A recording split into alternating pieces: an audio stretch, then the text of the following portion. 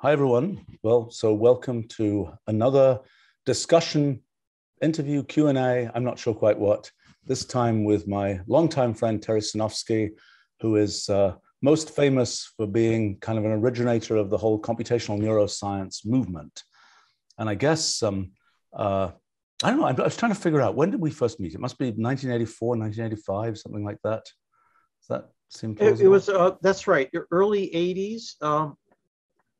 I think were you at the Institute back then? Yeah, that sounds plausible. I might have been at an institute in Princeton. I think that I was trying to get a sort of institute for complexity theory started. You were trying to get an institute for neural computation started. Now it's all coming back, right? Right. Now, but I did get my complexity institute started, but I bailed out of that whole thing. And you got your institute for neural computation started, and you've been doing that all this time and building all kinds of things there. That's right. The Institute for Neural Computation was founded in 1989 at UCSD, and it's been going strong. So, as far as when I first met you, you were already talking about neural networks. So in my sort of model of you were kind of born doing neural networks. But how did you get started in that whole line of thinking? Well, it actually goes back to my graduate career.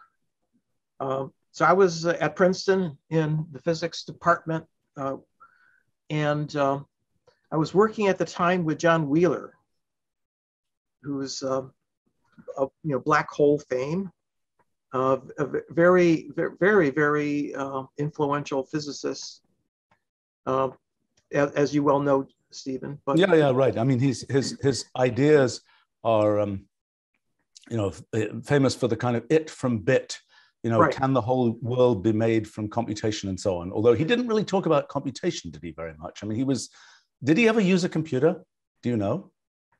I've never seen him. In fact, it was mimeograph days. He would write his lectures out and mimeograph them and pass them out to the class. So it was definitely pre-computer. But did he think about Turing machines and things like that? Did he know about Turing machines?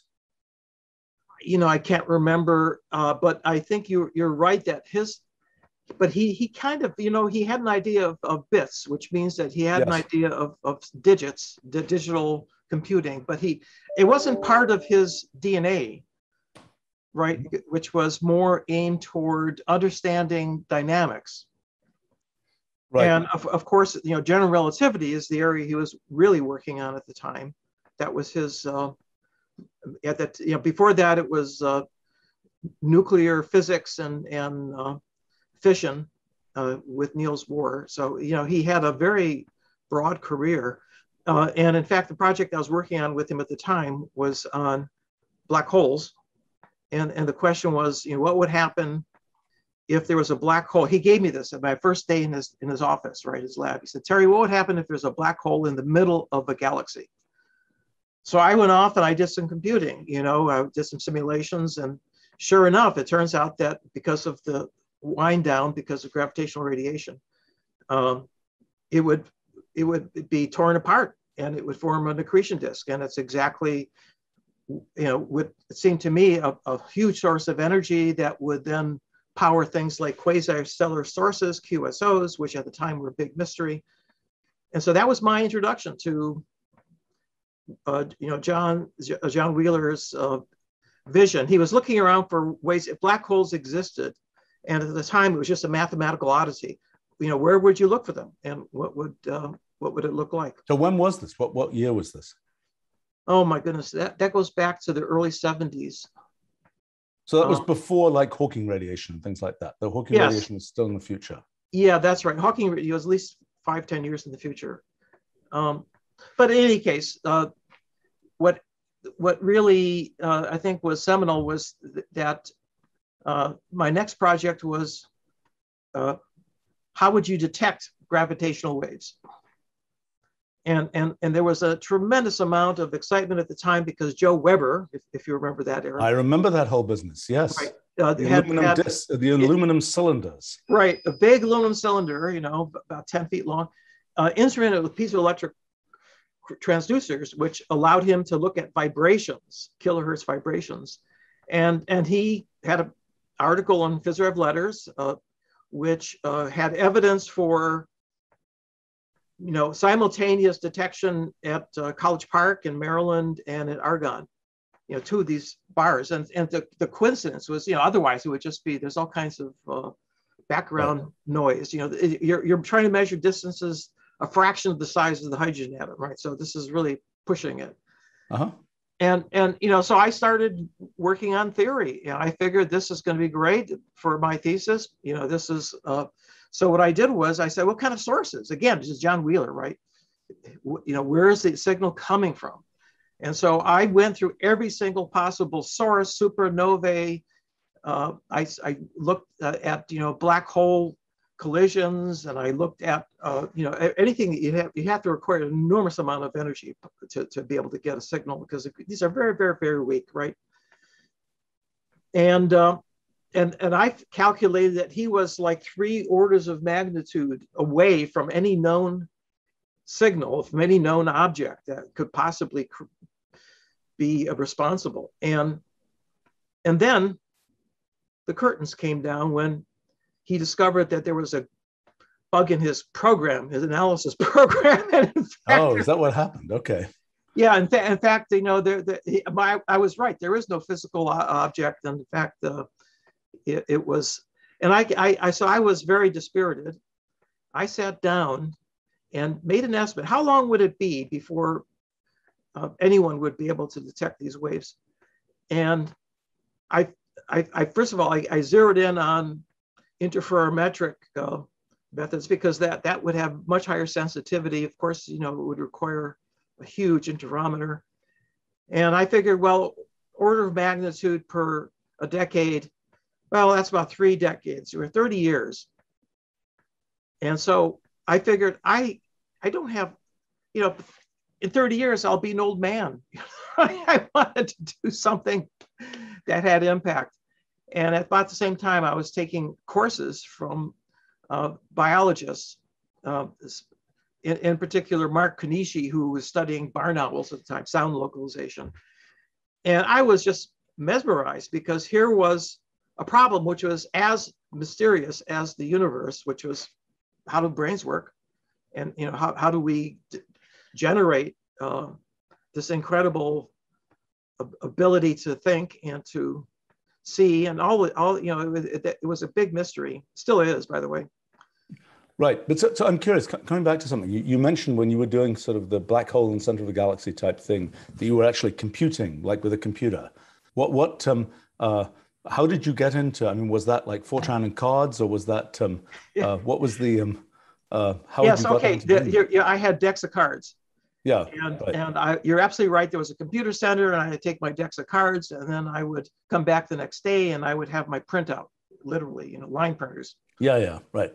I started doing computing when that was how things worked as well. Right, and it was slow going, but and by today's standards, these computers were really sluggish. Right, it was like.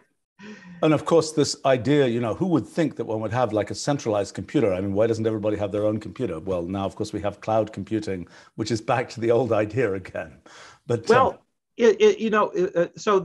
actually, I've thought a lot about this. And if you look at any complex system, and this is your business, you need layered systems where you have local edge devices like we have, smartphones, but then you need something which aggregates that information, and then eventually you'll have a cloud, right? But there are many layers in between, and that's the way by the way the brain works. The brain is a layered system, has many components that have to interact at many different scales. Well, we should talk about that. I want to hear about what for me, it's kind of like we understand neurons, we understand something about kind of collective views of how thought works, and I'm sort of curious what's in between. But I think that's a bigger story. But let's go back to the historical narrative, because I'm curious. Okay, so we're at barn owls, and right. Okay, what made you start taking a class about barn owls? It was a kind of a curiosity. What I just wanted to know what other people knew. And I have to tell you about how, okay, this is another story I have never told anybody. So all second year students have to take a general exam at Princeton, graduate students in physics. And it was a grueling 1 week marathon where you take tests in the morning, 3-hour tests in the morning and afternoon in every area of physics, right? Classical mechanics, electricity and magnetism, nuclear physics, general relativity, solid state, they call it solid state physics back then, and now condensed matter physics. And, and then at the end, you had to defend an experiment. And so I measured the 3 gamma decay of positronium. Okay. Okay. So you had to know all the physics in your head at the same time, right? And so the summer before I took the exam was, people leave Princeton because it gets hot and muggy, but I was up in my office. It wasn't an office; it was a big area in the attic of Palmer Lab, and this was a, just sitting and going over physics was really grueling. So I would go to the library and dabble in things that might be interesting to distract me. And I came across a series of there were transcribed meetings called the Hosea Macy conferences. And it brought together some luminaries from many different fields, including Norbert Wiener, Warren McCulloch, Margaret Mead, Ralph Gerard. I mean, these were people from psychiatry and anthropology, and it was cybernetics. It was a very, very elite group, and and it was exciting because one meeting after the next, they seem to be getting deeper into this whole idea of nonlinear feedback systems and how that could be applied to society as well as to understanding how people behaved, and then. I was really excited. This is so exciting, right? I mean, you can imagine eavesdropping, because they just basically transcribed word for word what people were saying. Yeah, these, Terry, those transcripts were recently republished, because I think it must have been, what is it, I don't know what anniversary, the 70-something anniversary, because those things were in the 1950s, right. Mid-1950s. Yeah, mid-1950s, exactly. And I remember the day that I finished the last volume, and that was it. That was it. So I was saying, this is this 70s now. So there's 20 years. What I wanted to know what has happened since then. And so I started going to the library and looking up a few papers, and I formulated a question. Okay, a very naive question. I said, is the brain a deterministic system like a digital computer, or is it stochastic? Where there's a wide, the signals are fluctuating all the time in a highly variable way. And so, I couldn't, if you look at papers, nobody ever directly answers that, because nobody was asking that question. Is it and so I went to the biology building, Geo Hall, and I just walked into a random lab, literally. And I asked your brain not being stochastic. There was nothing in the choice of random lab. There was no stochastic. Well, maybe our lives are stochastic, but I want to know how the brain worked, right? Yeah, right. So I asked the first person I met. And it turned out it was actually a technician. And also, I didn't know at the time, but I know now, is that it was a fly lab studying fruit flies. And I even know the person, Chip Quinn, whose lab it was, but he wasn't there. And I'm talking to a technician. I didn't know at the time. I just somebody in the lab. And she said, well, I don't know the answer to that question, but I can tell you where you can go to look. And she said that there's a paper by Hubel and Wiesel. Okay. And published in Journal of Physiology. And sure enough, I found the paper, 1962. It's a classic paper. It was the first recordings from primary visual cortex. And because it was the first, they had raw recordings. And it was obvious to me it was not a digital computer just by looking at the recordings. Right, right. But so I mean, in terms of that tradition, right? I mean, von Neumann had talked about, unreliable components and how you might be able to get reliable computation from unreliable components. But the cybernetics people had this question was not certainly a central one to them. But so Hubel and Wiesel. Now I know you've by now you must have done endless actual recordings from brain cells and things.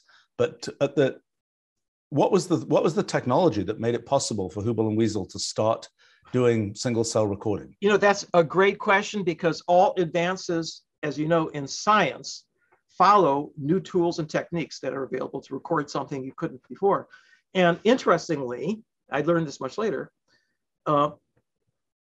David Hubel had actually invented a microelectrode, which made it possible to record from single neurons. So this was an era when typically you put in a piece of wire and you record from thousands of neurons simultaneously. It's called hash, or EEG from the scalp, which was even averaging over millions of neurons. But that doesn't really give you the grain that you need. And so he invented the tungsten microelectrode. He was able to isolate spikes coming from single neurons. And he, with Torsten Wiesel, discovered that individual cortical neurons in primary visual cortex had a tuning curve that were selective for a particular stimulus, and in particular bars and edges in a particular patch of the visual field, and were topographically organized. This, I'd like to say, this was the recording that launched 1,000 microelectrodes into not just the visual cortex, but the entire brain. Right. And it was really exciting because, we're seeing the actual granularity of what the brain was computing, individual neurons. That's the unit of this a cell, the unit of all organs. And it was very heterogeneous, and very different areas have different stimulus features: auditory cortex, motor cortex for activating muscles. So it was a golden era, for about 20, 30 years. Now here's the limitation that we now know looking back, okay? And it was that kind of, I lived this, so I was part of the whole process. And here's the problem. There are about 100 billion neurons in your brain. By the way, that's about the same number of stars as there are in the Milky Way galaxy. So this is like, it's right. It's also the number. It's also in terms of knowing numbers, it's also the number of galaxies in the universe. So we're very scaled in that way. Yes, scale free. Okay, so here we go. And here's the problem. What's it like to record from one neuron at a time? Well, first of all, it's going to take a long time to record from all those neurons, right? But it's worse. It's worse. Because here's an analogy.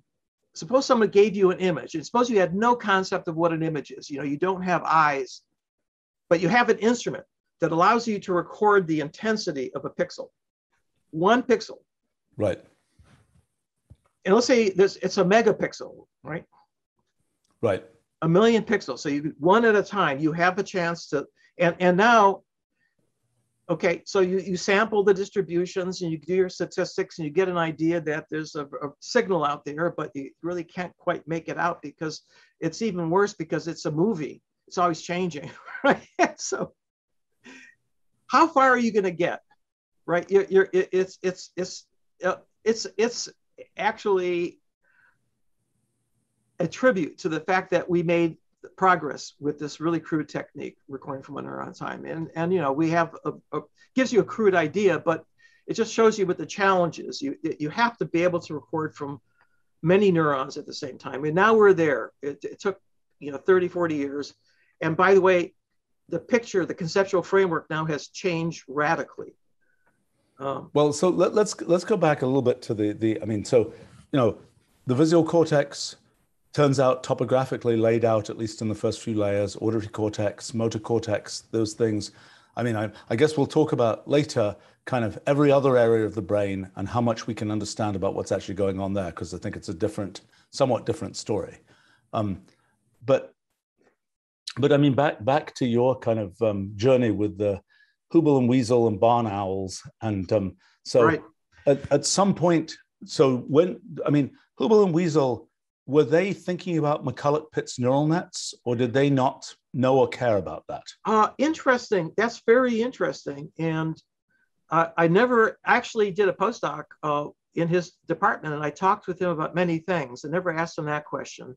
But I know that one of the papers that was very influential in that period was by McCulloch-Pitts, Letvin, called "What a Frog's Eye Tells the Frog's Brain." Right. And with that paper introduced was the concept of a feature, that the business of the brain is to pick out features from the sensory stream and to represent them. In the case of the fly's retina, the cells upstream responded to a small black speck that was moving. So this is great for catching flies, right? So that was the zeitgeist at the time. So I think that Hubel probably was influenced by it, and try to take that to the next level, which is, what are the features that the visual cortex represents, and it did a great job. Right. So I'm curious, coming back actually to Wheeler for a second, because one of the things that Wheeler talked a lot about was in the kind of it from bit, the observer as an important part of the sort of feedback loop of the universe and all these kinds of things. Very kind of sort of almost brain-like in the kind of, bringing brains into physics and so on. Did you ever talk to him about that stuff? Oh, yeah. We talked all the time about it. He was extremely passionate. And it was all tied up in his, by the way, we're talking about the Planck length. It's like he thought all this foam was going on, well below the level that even of elementary particles, right? This is like, he was going way beyond experiments here. But I remember once in the middle of, I'm not sure if it was a lecture. I think it was a lecture he was giving. That's right. He was giving a lecture on it from bit. And he drew a picture of a big U, the letter U, right. Like this. And then out of the side of one of the ascending lines of the U, he had a little pocket coming out, right? A little pocket which was like an eye. And he said, that little out pocket is you. It's your retina looking out at the rest of the universe. Uh-huh. And so one of his geniuses was being able to put abstract ideas into very concrete form that anybody could understand, right? That immediately you say, I get it. I see what's going on. Well, except that particular set of ideas didn't, that was something which didn't really until very recent times get worked through. I mean, that was the universe observing itself and second order cybernetics and all these kinds of things was a right. Well, Wheeler at the time was, that part of his research was considered kind of loony. Well, that's putting it too strongly. It was not mainstream. And nobody quite knew what to make of it, because he was very highly respected and awarded and so forth. But he really went out on a limb. He really did, he figured that I really want to understand how this works, and so he dug deep into general relativity, and he was digging down deep into the fabric of space-time.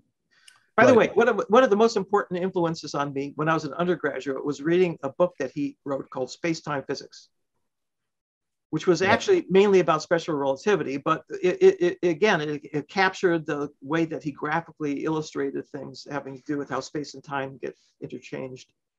Right. Which is something I know you're working on now. The thing that drove me crazy about that book was people with poles running through barns at significant fractions of the speed of light, because I could never figure out what idealizations one was actually making in thinking about those kinds of sort of large scale things in those terms. It's but I'm curious in I know Wheeler, one of the things he did was talk about this geometrodynamics, this kind of idea of very, oh yes, wow.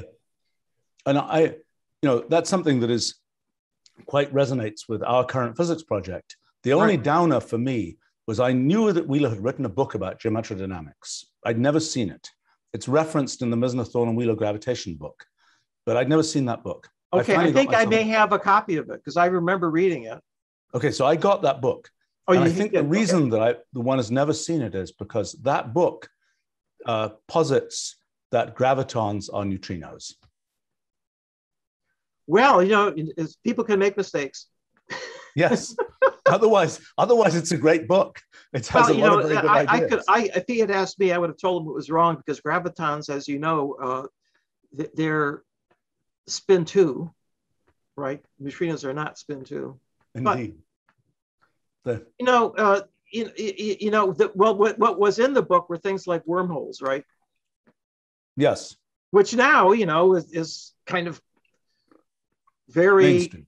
By the way, okay, I have to finish my story about gravitational waves. Okay, so actually I was really dispirited. I figured it was going to take 30 years, and so that's why I started going and looking more looking into what's happening in the brain and biology. But along the way, I figured I should publish what I've done, and so I did. It was an article in Physics Today back in the 70s, and and I called up Kip Thorne, another Wheeler student. And I said, well, what do you make of this, Kip? This Joe Weber's looks like it's not really going to pan out. What do you think? And he said, well, Terry, I look forward to the time, perhaps 8 years from now, when we discover for the first time gravitational waves coming from supernovae in the Virgo cluster of galaxies, the nearest cluster. And I said, can I quote you? So that quote is in my paper, right? I mean, I just took it and I just said, this is what your prediction, okay? So it's only wrong by half an order of magnitude or something. Is a factor of 5 or something in time. So you'll be amused by this. So I've forgotten when it was 2015 or 16 when the announcement was made. So I sent him an email congratulating him. And I sent him this quote. I said, you may not remember this, but here's what you said. And he came back immediately, which was strange because he probably had been inundated with thousands and thousands of emails. Somehow he remembered me. I said, Terry, I was wrong about the Virgo cluster of galaxies, but what's the difference between 8 years and 30 years on a cosmic timescale? That's nice. So in any case, I figured that, look, I climbed to the summit of physics. And all the problems that were left were so difficult that they probably wouldn't be attacked in my lifetime without new instruments. And if you look around in terms of what was available in general relativity, it was pretty pathetic. Right. So it's a little ironic coming on to later in the story that in the deep learning business, there was another 30-year span when it wasn't clear what was going to happen. But it's okay. Well, we're getting ahead of ourselves here. Okay. Yeah, right. But it's okay. So we're back in Hubel and Wiesel and sort of the influence of McCulloch and Pitts through Letvin and so on in those kinds of things. But so you were doing black holes and gravitational radiation, gravitational waves, and then when did you switched at some point to doing more officially neuroscience kinds of things? Well, I made a fateful decision, which was to take a summer course at the Marine Biological Laboratory at Woods Hole, very famous for biologists. It's a kind of a mecca where people come from many different places in the world and spend there are summer courses where you come for weeks, months in some cases, and for introducing people into fields, parts of biology. And also people would set up labs. They would have labs and they'd come and work all summer. And, there were marine creatures. For example, one of the most celebrated species in neuroscience is the squid, because the giant axon of the squid was used by Hodgkin and Huxley, another important team. And they were the ones who discovered the mechanism for propagation of the action potential, right? They were able to figure out the molecular mechanisms. And so did that not need, that didn't need a microelectrode to get to the giant axon of the squid? Oh, what they did, it's really interesting. It's giant. It's a millimeter diameter, and most neurons in the brain are like a micron, or in some cases. Why does a squid have that big an axon? Oh, it's for escape response. It has to have a very fast escape, and it doesn't have myelin, which means it doesn't have a sheath, the insulation. So it basically, the bigger the diameter, the faster the action potential gets to the muscle, and it gives, it squirts out black ink, and it starts. It actually is a jet propulsion. It puts out a squirt of water. So in any case, yeah, so people came there to do experiments on squid. That was one of the labs that was there. But in any case, I took a course in neurobiology. And it was 11 weeks long. It was the most intense period in my life. I think I only averaged 5 or 6 hours of sleep, because there was something new happening every day. It was really exciting. I recorded for my first neuron in the lab. I can see the action potentials. Actually, it wasn't a neuron, it was a muscle, but they also have action potentials, much bigger than a neuron. I did a electron microscopy project, which was to do freeze fractures imaging of a skate electroreceptor. Electroreceptors are found in sharks, for example, and rays, and they can detect very, very weak electrical signals that's equivalent to a 1.5 volt battery across the Atlantic Ocean, just to show you how sensitive they are. And I wanted to see what was in them. And it was eventually published, actually, because no one had ever done it before. But the beauty, though, is that this was a hands-on course where basically you could really get, and the instructors were all from Harvard Medical School. By the way, you're talking about the electroreceptors of sharks and so on. The thing you were saying about vision and images and just looking one pixel at a time and trying to find a kind of an overall framework for thinking about images. One wonders with things like electroreceptors, what is the overall framework that a shark might have to describe what's going on? That's a great question, and there's been a lot of work on that. One of the things we know is that the shark can actually figure out where it's heading by the V cross B with the magnetic field. Velocity cross the magnetic field gives it a signal that allows it to orient. So it has just like we have a sense of vision, it has a sense of the magnetic field around it, which allows it to navigate, which is amazing. But so for example, there must be feature detectors that you can find for the electroreceptors. So just like we know, yes, we recognize edges and things like that. What do you recognize in electrospace?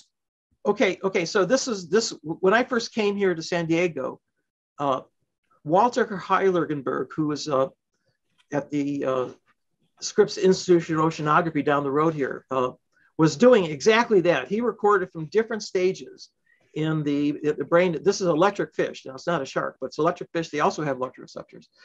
And it turns out that he was studying something called the jamming avoidance response, which is how do you prevent your electroreceptors from getting overloaded by your own electroreception, because they can put out their own electric field. I mean, it's amazing. So it's not only passive, they actively create electric fields, and they can use it to hunt for food, for example, and conspecifics and communication. Very sophisticated. So that he found signals that were able to allow the electric fish to compute all of those things. So, okay, but going back, we're still in barn owls here, pretty much. But we're so you were. Oh, actually, we're talking about Cold Spring Harbor, and no, Marine Biological Lab. Which is Woods Hole. Woods Hole. That's different. That's a different. It's on a different peninsula. It's that's right. It's in a different state, and it's the MBL also has WHOI, Woods Hole Oceanographic Institute, which is one of the major It's where they send actual bathyspheres down oceanographic. Yeah. Right. But okay, so you had a chance to actually do hands-on work on actually studying, doing actual neurobiological experiments. Did they also have theoretical courses there? I mean, were they talking about kind of what was known about McCulloch-Pitts neural nets and perceptrons and things like this? Okay, so let me give you the context for this. Okay, so I was doing something that was so out of the ordinary.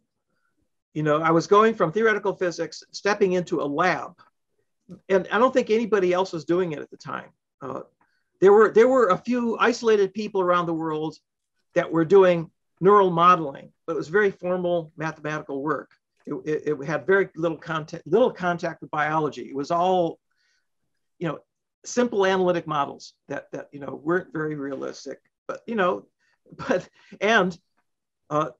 biggest meeting, national meeting, is of the Society for Neuroscience, takes place annually, and 30,000 people show up.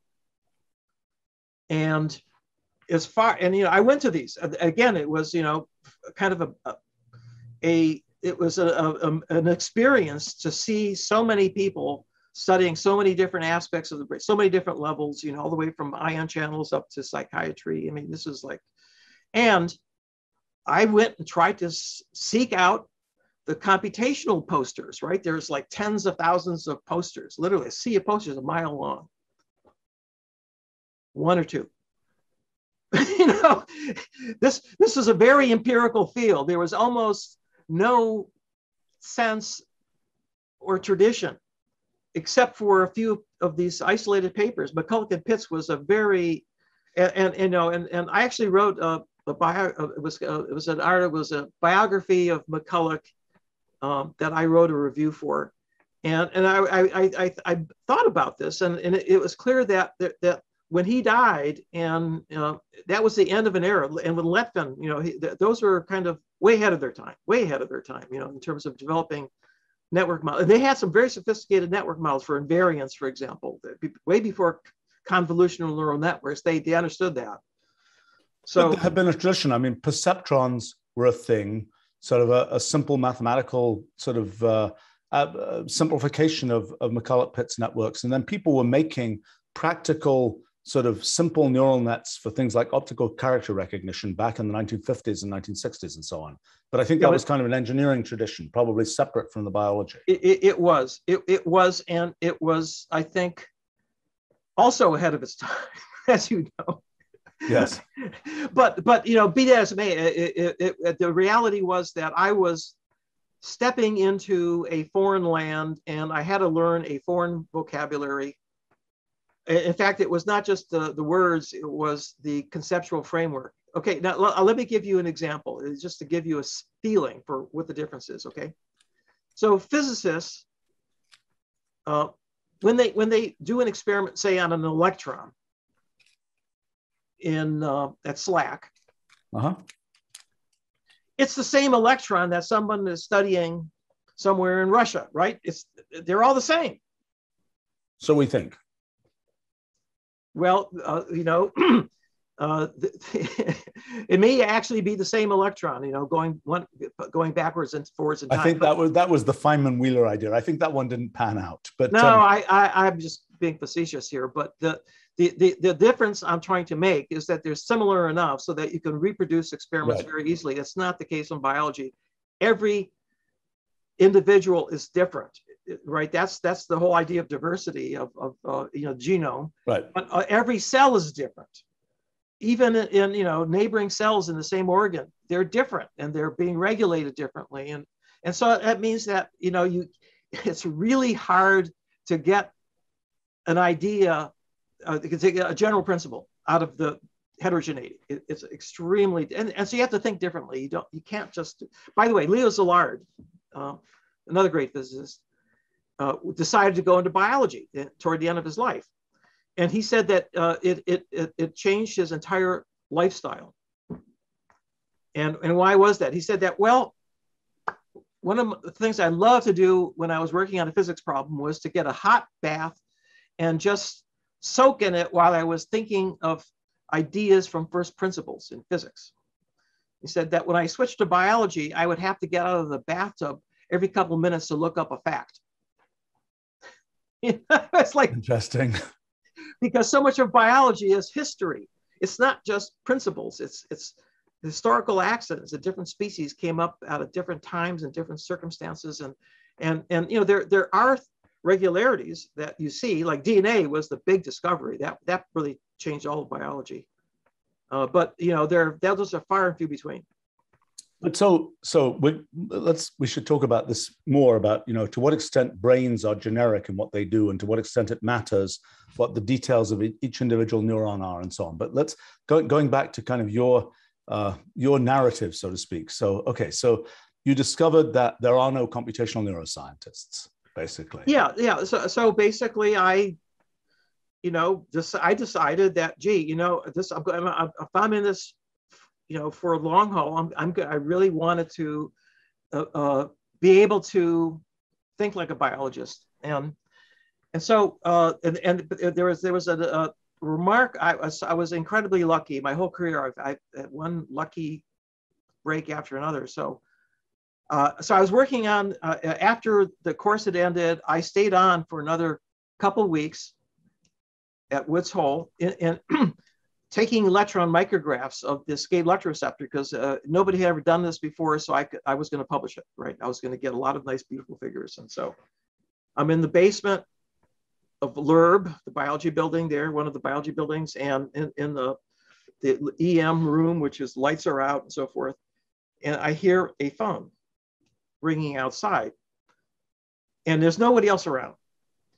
So I go out, I pick up the phone and say hello, and the person at the other end said, "Hello, is this Terry Sejnowski?" I said, "Yes." He said, "Well, my name is Stephen Kuffler." And as it turns out, all of the instructors were from his department. He started the neurobiology department at Harvard back in the 60s. And he said, "I heard from them that you did a great job, and you know, I'm really impressed with you. And I have an opening for a postdoc, and are you interested in working with me?" This is the father of modern neurobiology calling me up, right? Okay, very nice. And so, yeah, so once I got back, I had to get my things in order. So the next year, I went up and worked with him. And that changed my life because not only was I getting an introduction to neuroscience, but at the highest level. This was a department where Hubel and Wiesel were doing their experiments, and they were former postdocs with Steve. And what was his great kind of contribution to neuroscience? What was his big thing? Okay. So many. So he had a genius for actually coming up with the right preparation. That means that experiment, the species and the measurement to answer an important question. Things like, you know, how does a synapse work? And you know, different types of synapses.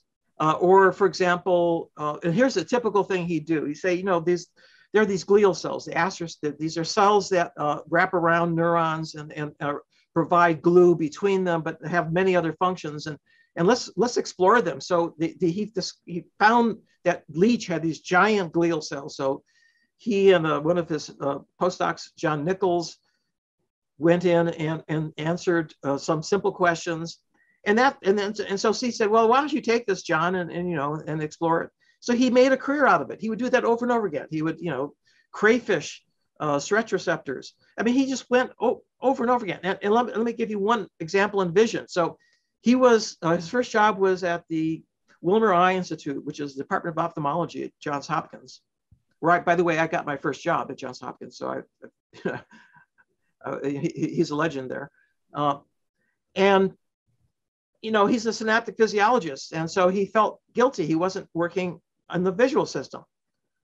So he looked at, and found out what was done. And he realized that no one had ever recorded from a single ganglion cell in the retina that projects into the brain in vivo, in an awake animal, or living animal. And so he devised an electrode system where he can put an electrode into the retina and record from a single ganglion cell. Again, very at the time is the state of the art. The one neuron, while he shined a little spot of light around, and he worked out the response properties and shown that they were circularly symmetric, that there was a small region where you can get an excitatory response when the light goes on, and then around it was an inhibitory region where you actually reduce the response. And when the light goes off, it's an off response, you get a burst of spike. So this is this on center, off surround, and then the inverse is now in all the textbooks, because that turns out to be universal in all vertebrates.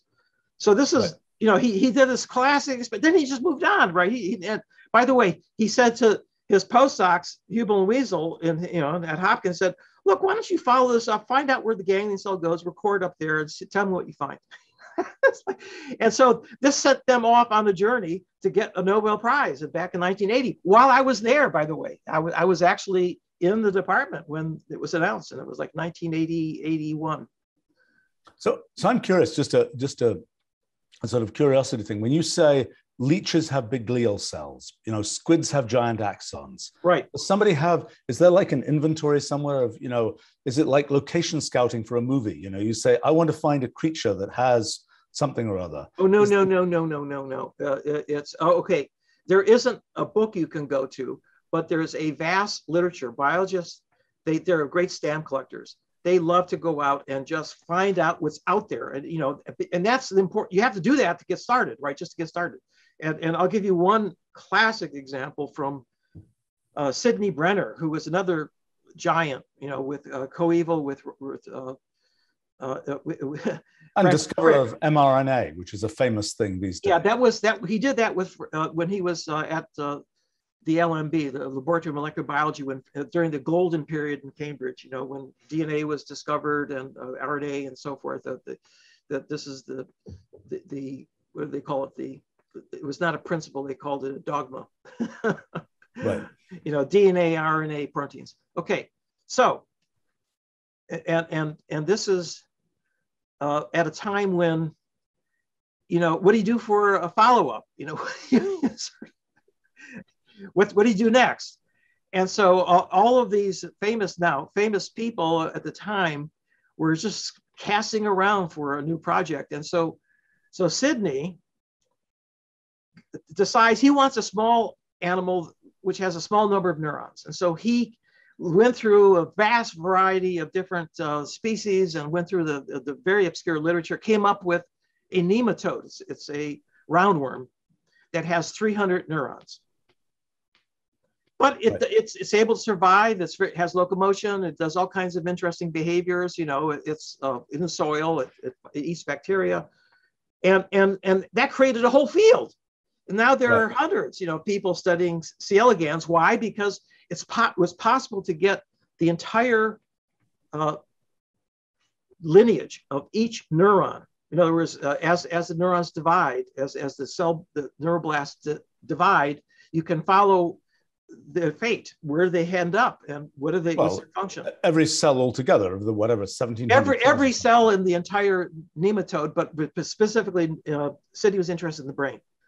And then he did something which is really remarkable. In '68, he teamed up with some electron microscopists. And what they did was they serially sectioned, it's about 1 millimeter long.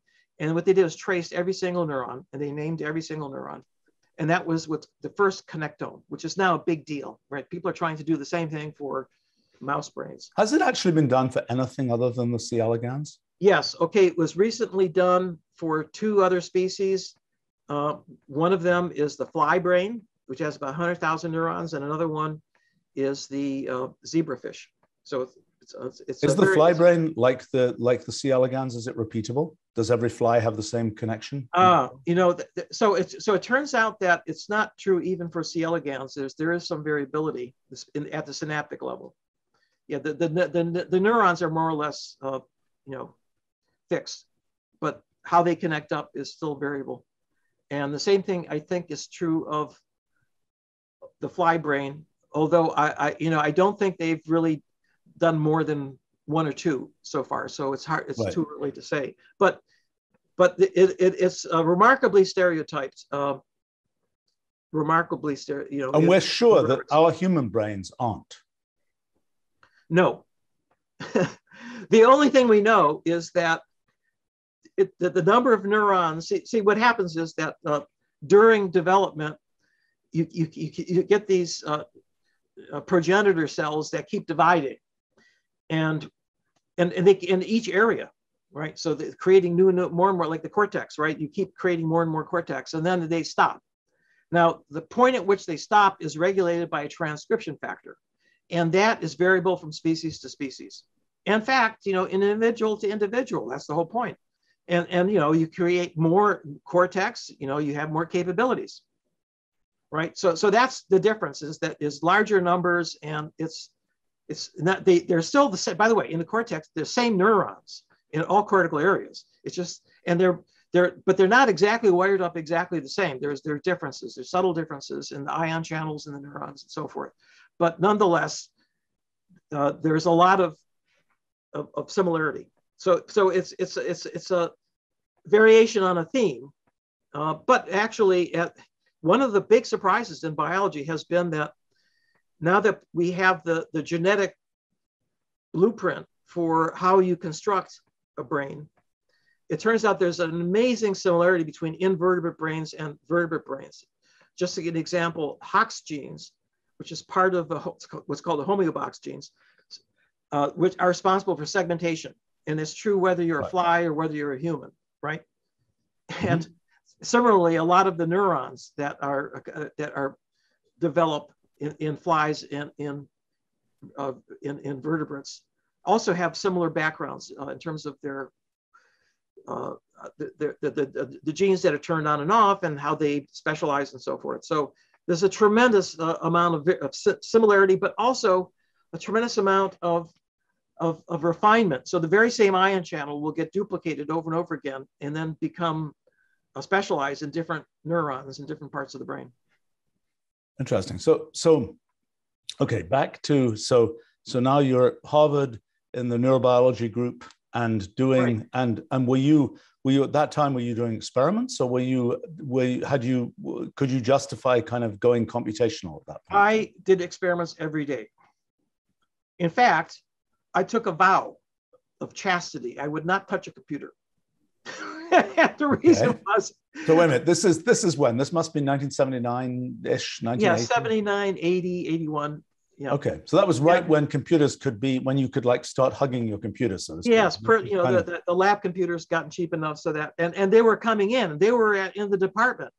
And I said, I'm not going to become a programmer for these guys, right? I'm not here to program their computers. I am here to learn from them. And that means whatever they know and do, I want to do it too.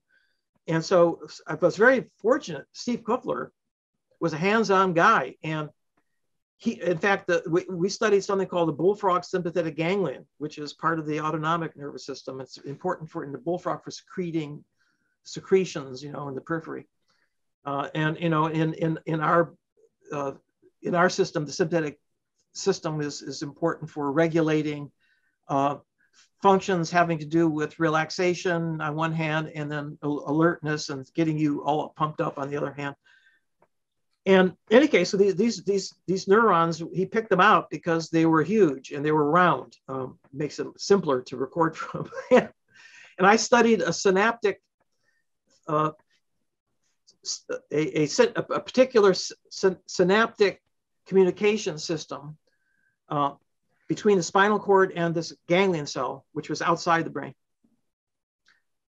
which so I have to ask you, sorry, you mentioned bullfrogs and things. And again, we didn't finish on the question of, when somebody found the bullfrog, were they like going through a bunch of natural history books and so on and saying, hey, has anybody got a creature with a round neuron? Let's go see whether, we can find one. I mean, what's the... I wish I had asked Steve that, because, that's a great question. That's a really great question. How did you come across?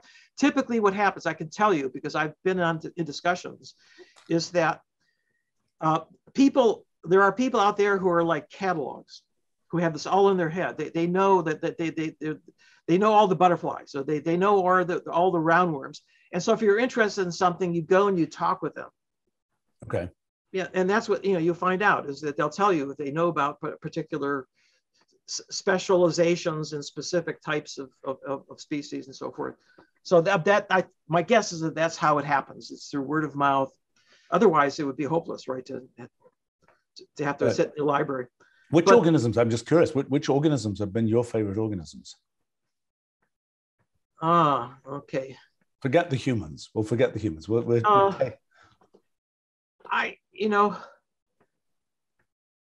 It depends on what the question is, and one of the beauties of biology is as I said, the diversity of the incredible behaviors. Like the barn owl is an amazingly specialized creature for sound localization, much better than we are, and it uses it for hunting mice in the dark with echolocation. Right. It can hear the rustle. So and so if you ask me about the auditory animal of all time, I would say it's the barn owl, right? But if you talk about this particular synapse I studied, right? I spent a couple of years at it. Most synapses in our brains, the time scale is a millisecond, right? Very fast. Well, by biology standards, obviously by computer standards, it's really slowpoke, right? As we're talking about nanoseconds versus milliseconds, right? Factors of a million. But this synapse that I studied, the time scale was measured in minutes. In other words, we would sit there, we'd stimulate the nerve, the electrode is in the cell, we're doing a voltage clamp experiment. It would take 10 seconds, but slowly you see the membrane potential starting to go up. And at that point, you go out and get a cup of coffee. You come back a minute later, and it's just reaching the peak. A minute later. Okay. And then you've got to wait 10 minutes for it to come back to baseline.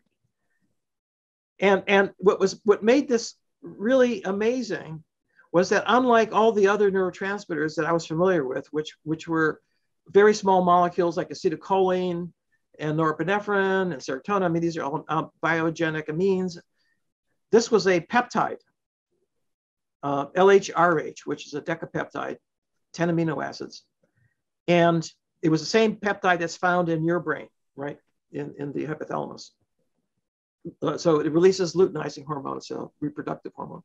So here's this reproductive hormone sitting in a bullfrog sympathetic ganglion that's responsible for regulating the activity of this neuron over timescales of minutes, which of course is the timescale that the bullfrog is probably interacting with its environment. It's a chill animal of some kind. It's yeah. Yeah, it's every species has a different niche. But what's amazing now is we know that there are hundreds and hundreds of peptides in your brain, and we only know the function of a few of them. And very likely they have a and there's receptors for those peptides, the G protein coupled receptors, which are extremely numerous and found, and they're very, very slow. They're slow because they involve what's called second messengers inside the neuron compared to this millisecond stuff, right? So do you guess that they're to do with the autonomic nervous system, or are they to do with emotional responses, or what are they to do with? I hesitate to speculate because there's probably so many different functions, first of all, but very, very likely, my guess is that it has something to do with homeostatic balance. So the brain plays with fire. And by that, I mean positive feedback loops. And engineering, they're an anathema. You want to stay away from those. It's all negative feedback. That's how you do control. But it turns out with positive feedback, things are much snappier, faster, and you can compute much more sophisticated types of transformations. And so there's all this positive feedback between the pyramidal cells, excitatory positive feedback, and just maintaining a balance to making sure it doesn't go off the deep end you have inhibitory cells that obviously are in the loop, but also, the whole it has to be really there's many different inhibitory cells, and they all have to be regulated in a different way. So my guess is that in order to maintain that balance without a lot of epilepsy, which is when things go wrong, requires a very, very sophisticated systems for maintaining balance on timescales of many seconds and minutes, which is, I think, what the timescale that these peptides are working on. But one feature of epilepsy is it becomes a global effect across many, many neurons. So, is the idea that somehow you have to regulate things locally to prevent something becoming a spreading effect to those across many neurons? Well, it turns out you're talking to the right person. I work on epilepsy, Okay. models of epilepsy, and I collaborate with people who study epilepsy in humans. And the first thing that you discover when you start digging into it is that there are many, many, many, many different types of epilepsy. This is the same, broken record that I've been telling you about. And there is localized epilepsy and there is generalized epilepsy, and you're referring to the generalized sort. And so the real goal in epilepsy is to try to control that. And to some extent, you can do that with drugs that block specific ion channels. And drugs are really, themselves cause problems, side effects. But at least it reduces the epilepsy, the seizures that can be very debilitating. I collaborate with a group at Mass General that puts in grids of electrodes and records for several weeks, looking for the focus of the seizure. Where does it start? And spread from there. And these are people who are don't respond to drugs, are intractable. And the only hope for them is to find the focus and then to go in surgically and remove it. And so, but in the meantime, I have access to literally 24/7 for weeks of recording. And so I initially got interested because I was interested in sleep states in humans, and I made an important discovery there about something called sleep spindles. But then we had all this epilepsy, all these seizures that were occurring. And so we said, let's start studying those. And so now the latest paper we had, we've actually figured out how to detect the change in the state that happens hours before the seizure occurs. So we can predict when the seizure is going to occur. So and how big are these neuron arrays? How many neurons are they recording from? Oh, and these grids are really crude. They're on the order of, centimeter, but they're the surface of the cortex. So you have a very high res spatial resolution compared to. How many pixels? How many pixels are there in the? So it's like a couple hundred. And each one is sensing how many neurons typically? Oh, each one is actually recording averages over probably 100,000 neurons. So okay. it's a very crude way to see it, but it's one step up from EEG, but it's not single cell recording. Exactly, and there are whole new technologies now for being able to do the single cells from large parts of the brain. These neuropixels that a single with VLSI technology can record from 1,000 neurons. So you can record now 50,000 neurons in dozens of parts of the brain simultaneously. So the technology is coming along really, really fast. So, I want to come back to the narrative, but I don't want to miss what is a sleep spindle? Okay. So when you fall asleep, your brain goes through different stages of sleep. And it alternates between what's called deep slow wave sleep, which is the restorative sleep. You go into that immediately after you fall asleep. You stay there for about an hour, but then you come up and you have these dream states. They're called rapid eye movement or REM states. And you go back and forth during the night, spending more and more time in REM and less in slow wave sleep. But it turns out that in between the two, your brain spends about half its time in the intermediate level of sleep, which has been very mysterious and has been not studied as well, stage 2. And it's when these spindles occur. So a sleep spindle is a very highly synchronous state of when many neurons are spiking simultaneously in bursts in both the cortex and also in the area that projects to it. called the thalamus. And there's feedback connections, so they're synchronous. And they last for about 2 seconds. They're 10 to 14 hertz bursts. And it was thought that, and this is, I collaborated with Mircea Steriad he records from single neurons in the cortex during sleep spindle. So we published many papers together, and from recording from just a handful of neurons, he could record from 3 at the same time, intracellularly. He said that they are synchronous across the whole cortex. The whole cortex is spindling at the same time, and so I assume that was true. Well, now with these electrode arrays that cover literally one hemisphere, what we were able to show is that it's not perfectly synchronous, but rather there's a traveling wave. It's a circular traveling wave that goes around once every cycle, about literally about 100 milliseconds per cycle, and it's a mystery. Why is it doing that? And we were challenged because these are epilepsy patients, so maybe there's something wrong with their cortex. But then we went and recorded from babies, and they sleep half the time, and they have beautiful spindles, huge spindles, and they're all traveling waves. So it's almost like there's a brush cleaning the brain, and it's going around every 100 milliseconds. It's actually the behavioral evidence suggests that the sleep spindles are really important for consolidating memory. So your experiences during the day are kind of hooked into the hippocampus, and during the night, the hippocampus replays those experiences into the cortex, and it sets off the spindles, which are thought to be like kneading the bread and putting the experience into long-term semantic memory. What is the word spindle? What does the word spindle? I mean, I sort of imagined it's a physical object, but what is the word spindle? I looked into that, and I think it goes back to the days when people were spinning yarn, and making clothes. Well, yes, I've heard of those kinds of spindles. But what is that? So I think that the idea, though, that you have something that bursts and is repetitive, and it looks like a spindle, when you record from it, it looks like there's. That's the farthest side. Very confusing. But so it's an action. It's not a thing. It's a process. Yeah, it's a process. It's a dynamical process.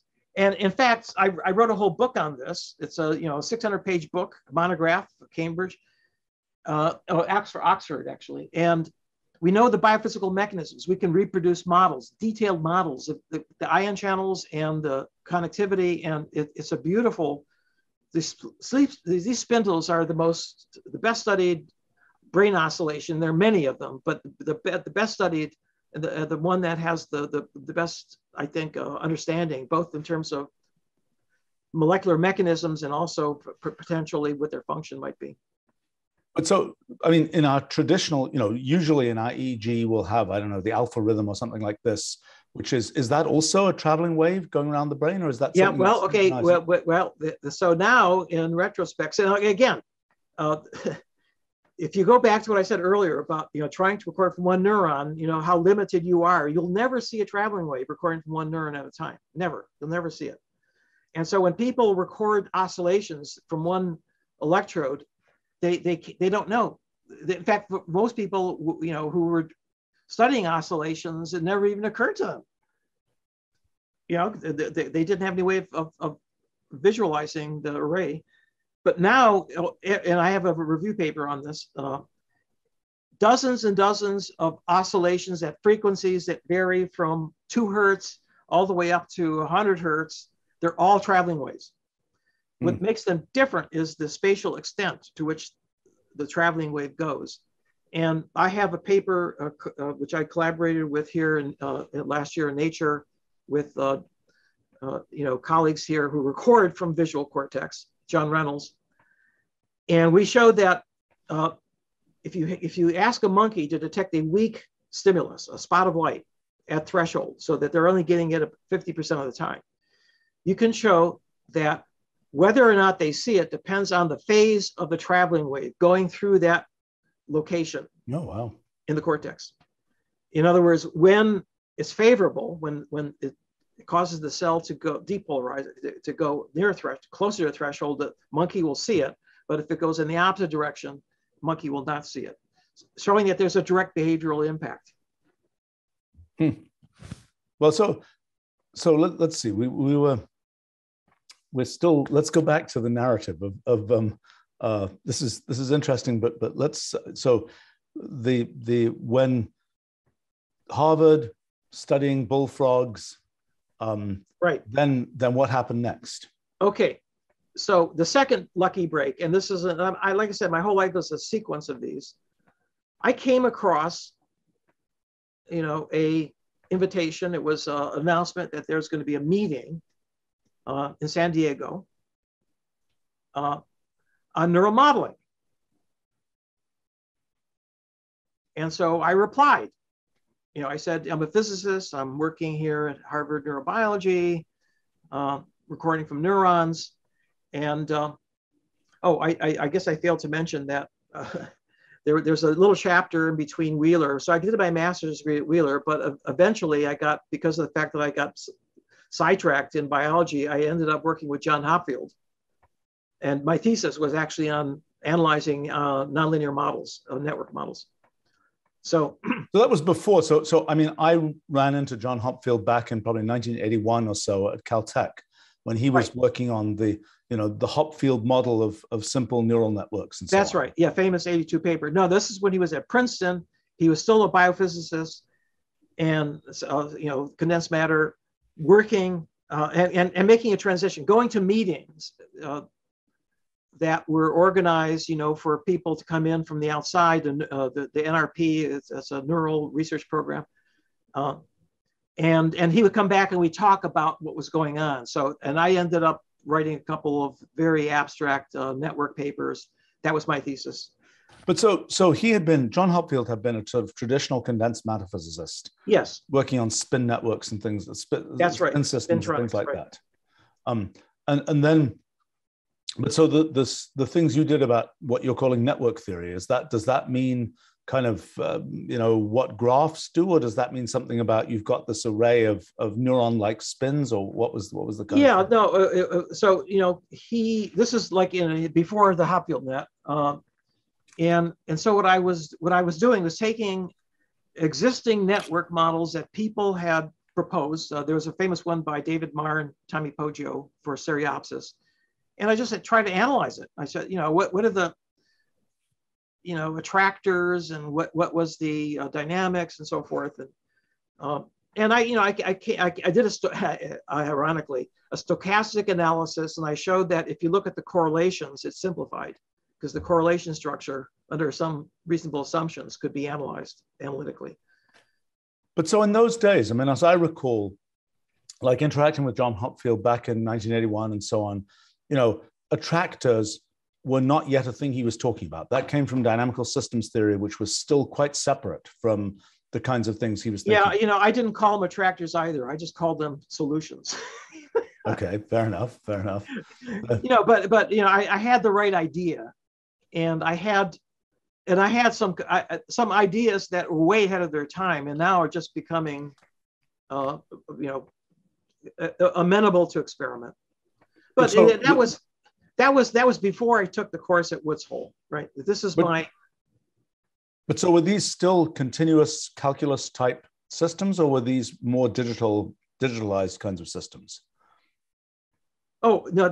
For my thesis was totally theoretical, and I did not do any simulations. It was all analytic, and I used calculus. A lot of nonlinear analysis and so forth.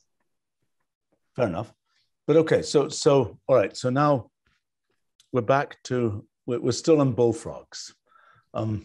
Right. Well, that was the moment when I answered this meeting, this announcement of the meeting, saying that I'm really interested. I've got this background in neural network modeling, but I'm doing experiments, and I didn't know anybody at the time, who was personally, I didn't know anybody.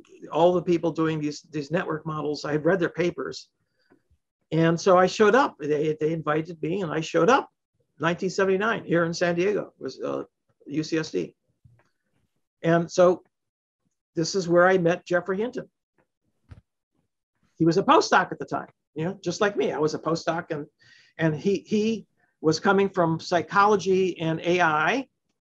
And he was convinced that these network models, at the time, they were simple associative memory models, so it wasn't advanced, hot-field nets. It was more kind of linear stuff. Who had organized the meeting in San Diego? It was Jeff Hinton and let's see, there was someone from Brown, Jim, I've forgotten who it was, but in any case, Jim Anderson.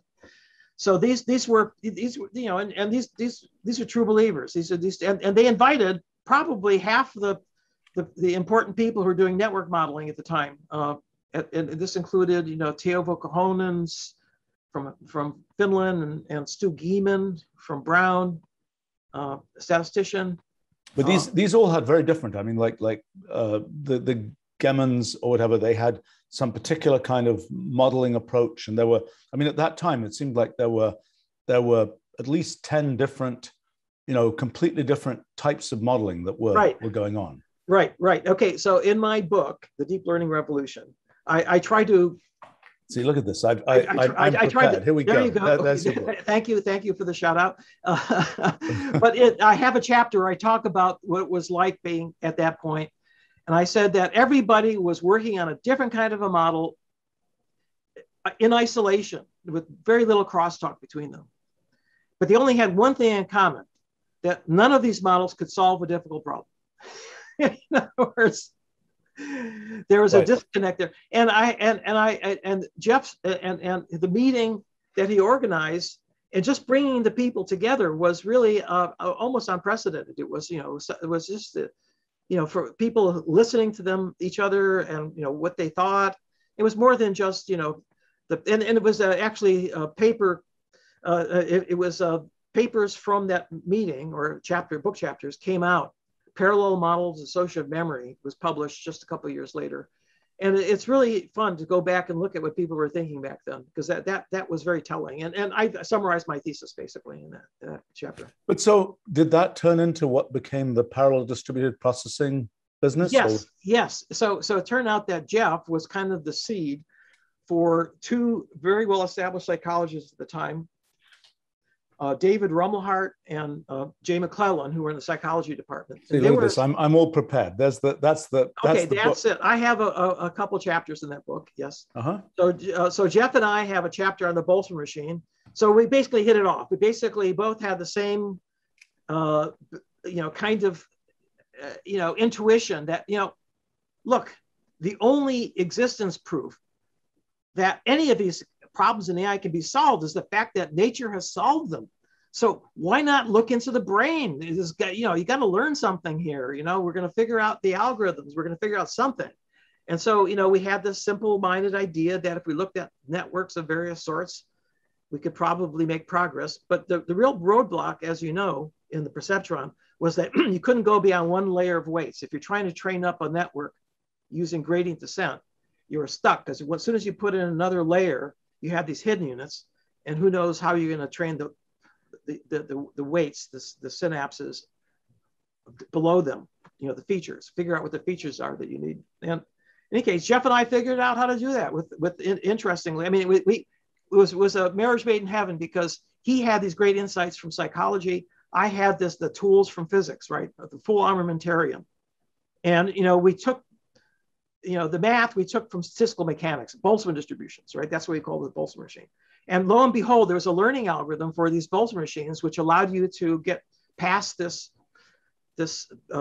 barrier that, that the field could not get past, which is how do you do a multi-layer perceptron? We figured it out.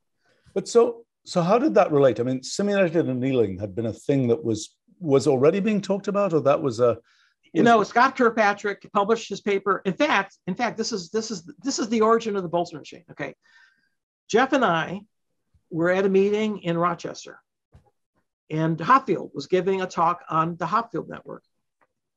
And I had just read this paper by Scott Kirkpatrick on simulated annealing. And Jeff and I at the time were trying to struggle with the problem: how do you find a global minimum in a nonlinear network that was riddled with local minima, right? because we thought the perception was finding the best solution, right? The global minimum in energy. That Hopfield had, he defined an energy for a network. Right, and he had a very linear algebra kind of algorithm for finding that optimal, for setting up a network. No, he was even more clever. This is a time when the local minima, he turned the lemon into lemonade, and the local minima were local memories that you do pattern completion right. on. So but it was just a hop, skip, and jump to think about the global minimum, and so that's what we did. We heated up the Hopfield network, and we started lowering the temperature. And sure enough, if you lowered it slow enough, you got to the global minimum. But something amazing happened along the way, which is that if you don't lower it to zero, but now keep it at a constant in equilibrium and let it come to equilibrium, then it turns out that there's an amazing linearization takes place such that you can compute the weights changes in the whole network, no matter how many layers, by just looking at the correlations between inputs and outputs at every synapse. But you had a price to pay. You had to be able to do that under two conditions. One, where the inputs and outputs were clamped. That was during the day. And then when you let them free, that was, of course, at night when you're sleeping. So we call, this is the two phases. And you subtract the two correlations, and that gives you the weight update. That's the Boltzmann machine learning algorithm. So that we were convinced that we had figured out how the brain works. Believe me, we were just so overjoyed. And Jeff still thinks so, by the way. Despite the fact that, Dave Rumelhart, shortly after, it's like the dam broke. Once somebody says that, no, they're wrong, there is a way to solve the problem, then everybody and his brother now figured out another way to solve it. And Dave's Rumelhart's backprop algorithm is the most efficient. It's just, it's much faster, and we're able to optimize networks now, we know, with hundreds of layers. But I mean, in this Boltzmann machine thing, the idea of a day-night cycle thing, that's an important feature of that approach? Absolutely essential, yeah. And the reason, here's the reason, the intuition is that if you're a neuron in the middle of this large network, somewhere in the middle layer, you have no idea what inputs and outputs are, because you're just getting inputs from all over, right? And so how do you know what's relevant from the input and the output, the task, and what's relevant and what's not relevant from all the other data, the things happening? What you do is you go into this sleep state where you have a baseline. These are the correlations when there's no task. And then when there's a task, the correlations change. And now you subtract, because it's linear, you subtract the baseline from the task correlations. And that's what the signal you need to be able to learn the task. Well, okay, so you got Boltzmann machines, and I know, by this point, you and I had probably, we'd met, and I remember you were doing the whole net talk thing. Net talk, yes. Right.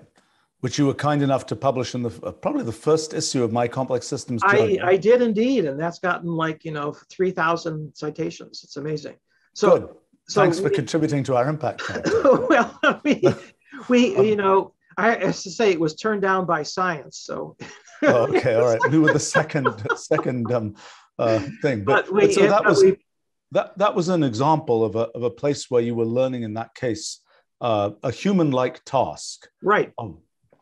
So that is interesting. The story behind it is that it was a summer student who was coming from Princeton, a graduate student of George Miller at Princeton, who came and wanted to do a summer project on linguistics.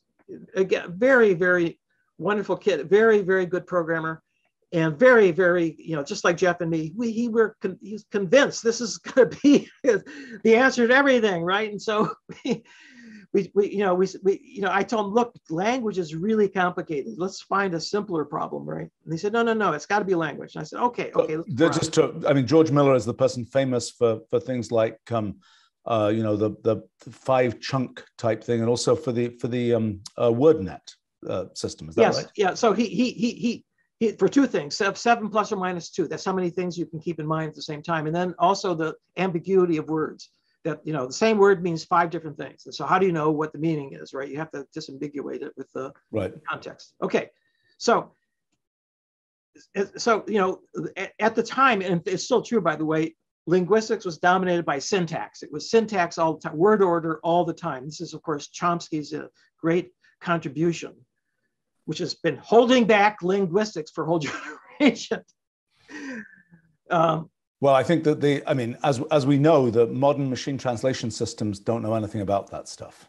No, they do. They know word order, but they don't. It's not the only thing they know about. They know the context. They know that it's actually semantics was the key breakthrough. You have to understand something about the meaning of the word, not just the order. But that's another story. But our story was that we settled on phonology, and that's the sounds that different letters take on. Text to speech. And so I went to the library, and there's a book. 300-page book filled with rules. So, AI was dominated by rules at the time, logic and rules. And what the idea was that there were these regularities, like, how do you make a word past tense? You add an ED, but there's all kinds of exceptions, right? So there's all these exceptions. And so, and if you look at the exceptions, depending on where the word came from, French or German, there are rules for the exceptions.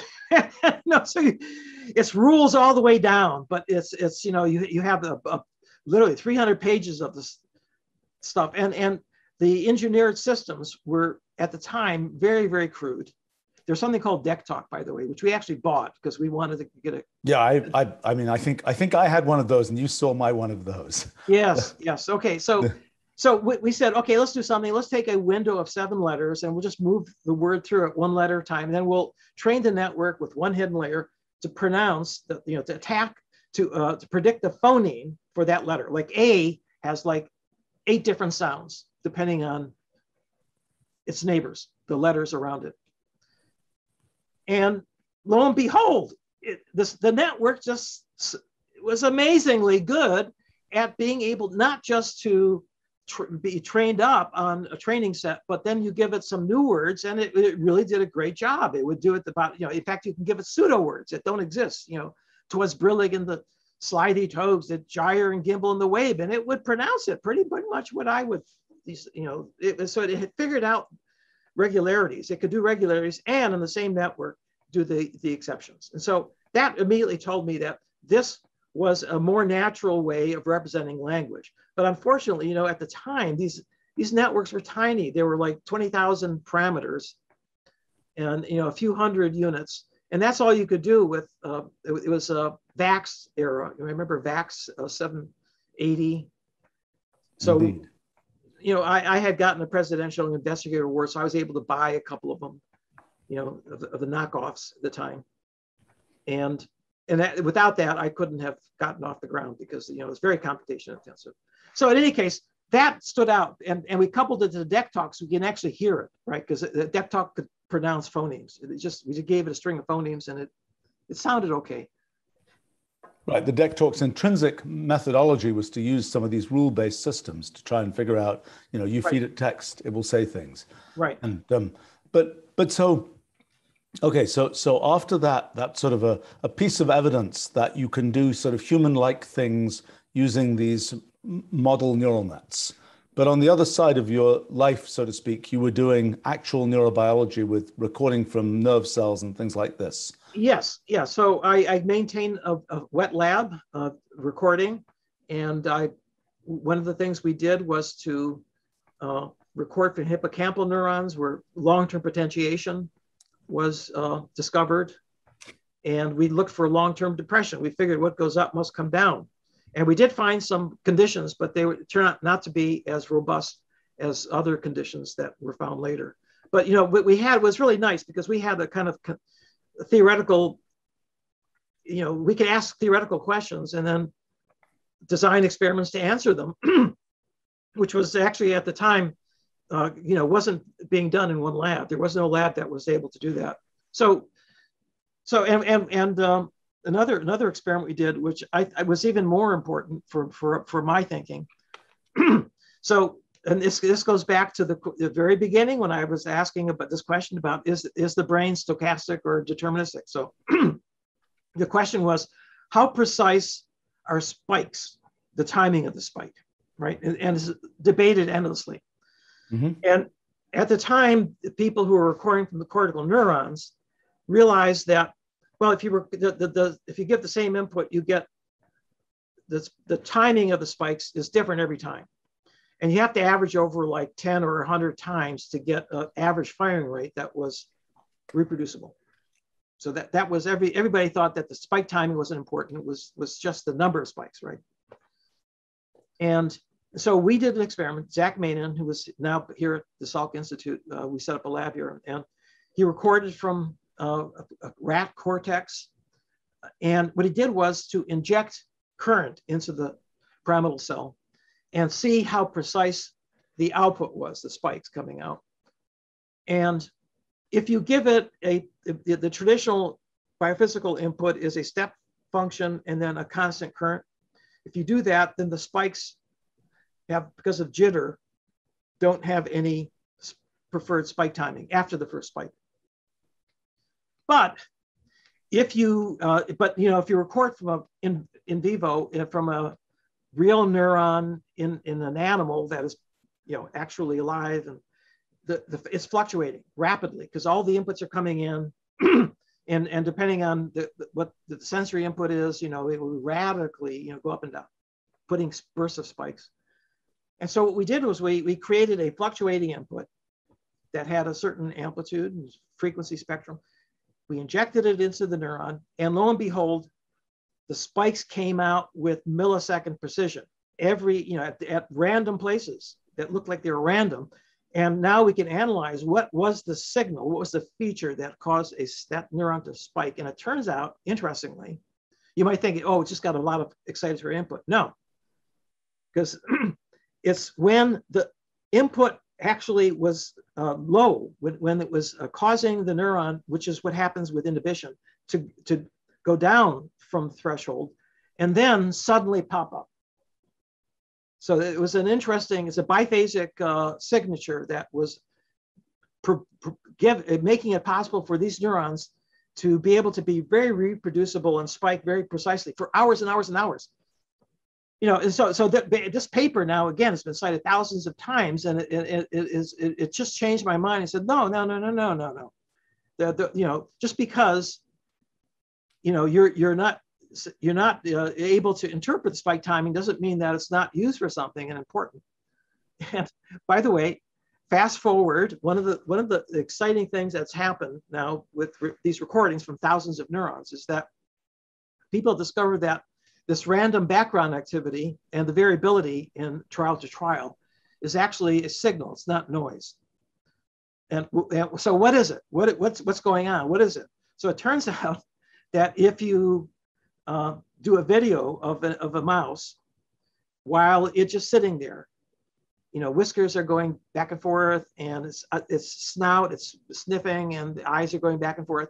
It turns out that the background activity in the visual cortex and many other parts of the brain contain information about the movement of the face. And in fact, you can account for over half of the variance, of the fluctuations in those neurons from the video, and vice versa. If you can record from the background firing rate, you can predict what the face is doing. So it turns out that there's, suddenly what was thought to be noise is a signal, right? And now the question is, why is it there? And that's why things have come to the point now where we can record from enough neurons at the same time to be able to actually make progress. Well, I think one would, one's general impression would be things that have a certain amount of sort of random stuff going on tend to be less fragile than things where you have just one specific path that you're walking down. Yes. Yeah. In fact, part of the reason why these traveling waves are really important is the following simple, thought experiment. If it were the case that, as everybody thought, the oscillations were synchronous firing of many neurons at the same time, they could not convey more information than one big neuron, right? So basically, you're reducing information by synchrony. Mm-hmm. But with a traveling wave, you have local synchrony, but because it's traveling in space, you're spreading the information out over space, not just time. And that gives you a whole realm. Think about holography, right? I mean, there's a whole realm here of new coding schemes that you can have with traveling waves, which you couldn't if you just had synchrony. And so coming back again to the sort of historical narrative, I mean, you were working at Jeff Hinton, Boltzmann machines, things like this. Now, Jeff continued working on kind of, with back propagation and things like that, continued working on kind of deep networks for a really long time. And, one didn't really hear much about that. I mean, for me, as a sort of outside observer of these things, it's just like neural nets are really complicated. A few people work on them, but nothing much is happening here.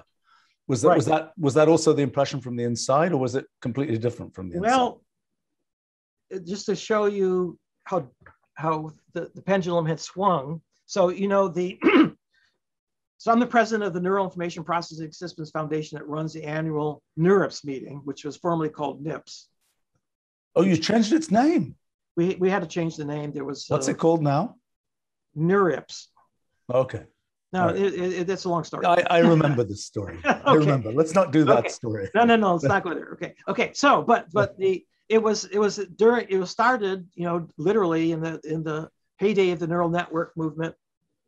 It was a ragtag group from many, many different disciplines, all of which had the same problem, which was dealing with very complex, large data sets, very complex, like speech, problems in terms of,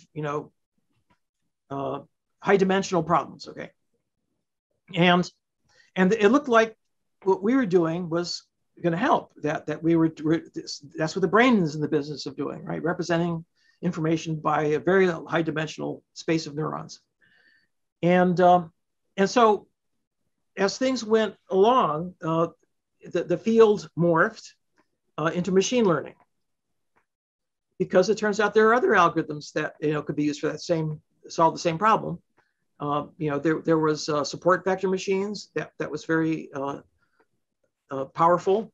The kernel trick allowed you to actually go beyond, again, one layer of weights and produce more sophisticated models. And then Bayesian networks and graphical models. And these kind of rolled in every 5 years or so. And then, But that was still, I mean, the field of machine learning, the thing that was called machine learning, to my mind, was one of these black art, black magic type fields, where people would say, much like various areas of numerical analysis and things like that, people would say, I've got this magic algorithm, it will do this and that thing. And it didn't seem like it was turning into something scientific. It turned out, it looked like it was kind of deep in engineering tweaking. Yeah, no, yes and no. I think that what was accumulating over that time was exploring this whole new dimension, and with different tools and techniques that people were, you're right. It was a lot of it's ad hoc, and there are benchmarks, like, for example, ImageNet. People in computer vision had accumulated, tens of millions of images, tens of thousands of categories, and they were making like, 0.5% improvement in performance every year by handcrafting features for different objects, right? So you're right. It was all going on in a very ad hoc way, but there was progress going on, and people were beginning to understand the true nature of the problem that they were up against. But and by the way, some of these algorithms were very effective for particular types of data. So it's not like they were useless. It's just that they weren't universal. Right. No, I remember, must have been mid 2000s, talking to you, and I was, trying to think about how would we do image processing stuff in Wolfram language and so on. And I was, I knew the Viola Jones algorithm for face recognition and things like that, which was this weird kind of hacky, thing that says, you do these pieces of image processing to get, and I remember, I was trying to understand from you, is there a more general way to do this? Because I imagine we'd end up doing sort of data curation where we had somebody making an algorithm for how do you, some other hacky image processing algorithm for recognizing windows and another one for recognizing trees and things like this. And, right. And that seemed to be what you would have to do in the mid 2000s. That seemed to be that's the way computer vision. And by the way, Paul Viola was a graduate student who worked in my lab in that era. Oh, okay. And he actually had a difficult time getting his stuff published. They didn't like it at the time, but eventually he prevailed. But that was in image processing. I mean, his work was viewed as being... it was image processing at the time, and that was, again, the computer vision was very geometrical, and he was taking it off in another direction, which is look at some way of figuring out what relevant features are for particular objects. But what you're alluding to, the story you're really leading me toward, is the following, which is that during that era, neural networks became were considered old-fashioned, and didn't live up to the promise. In fact, someone did a statistical analysis of words that were found in papers that were accepted, right? And other words which are negatively correlated. It turns out neural networks are negatively correlated with getting your paper published. Right. Right. So that was the probably in the 2000s, early 2000s, and but now going back to Jeff Hinton, right? So he never gave up the belief that this was the way to solve these problems, and so he at the time was at Toronto, and he had gotten money from the Canadian Institute for Advanced Research, CIFAR, to put together a program for studying networks and learning algorithms, right? And it was focused, at the beginning, it was focused on vision, but later it broadened. And I was on the advisory board, so I saw this happen. I saw it. What happened was that he collected all the people that still believed in neural networks, that not just people in his vicinity in Canada, but also bringing people like me from outside, Apo Hivarinen, for example, from Finland, and others. I can't do the pronunciation of Finnish names. Is that the same person as the support vector machines person, or is that a different person? No, it's a different person. This guy comes from Kohonen's group, which is self-organizing maps. Yeah, that was the self-organizing maps business. Yeah, that tradition. Okay, but he's a very, very prominent guy. Information theory and nonlinear ICA, for example. Mm-hmm. So ICA is another one of these things that came up in that period, independent component analysis, which has been proven to be a very, very practical algorithm for many different purposes, but it was inspired by the brain.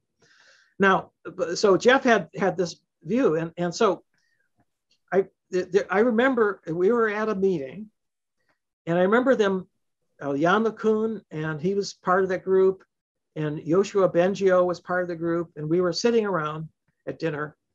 And Jan said, one of my graduate students has gotten this GPU, graphics processing unit, and has been programming it.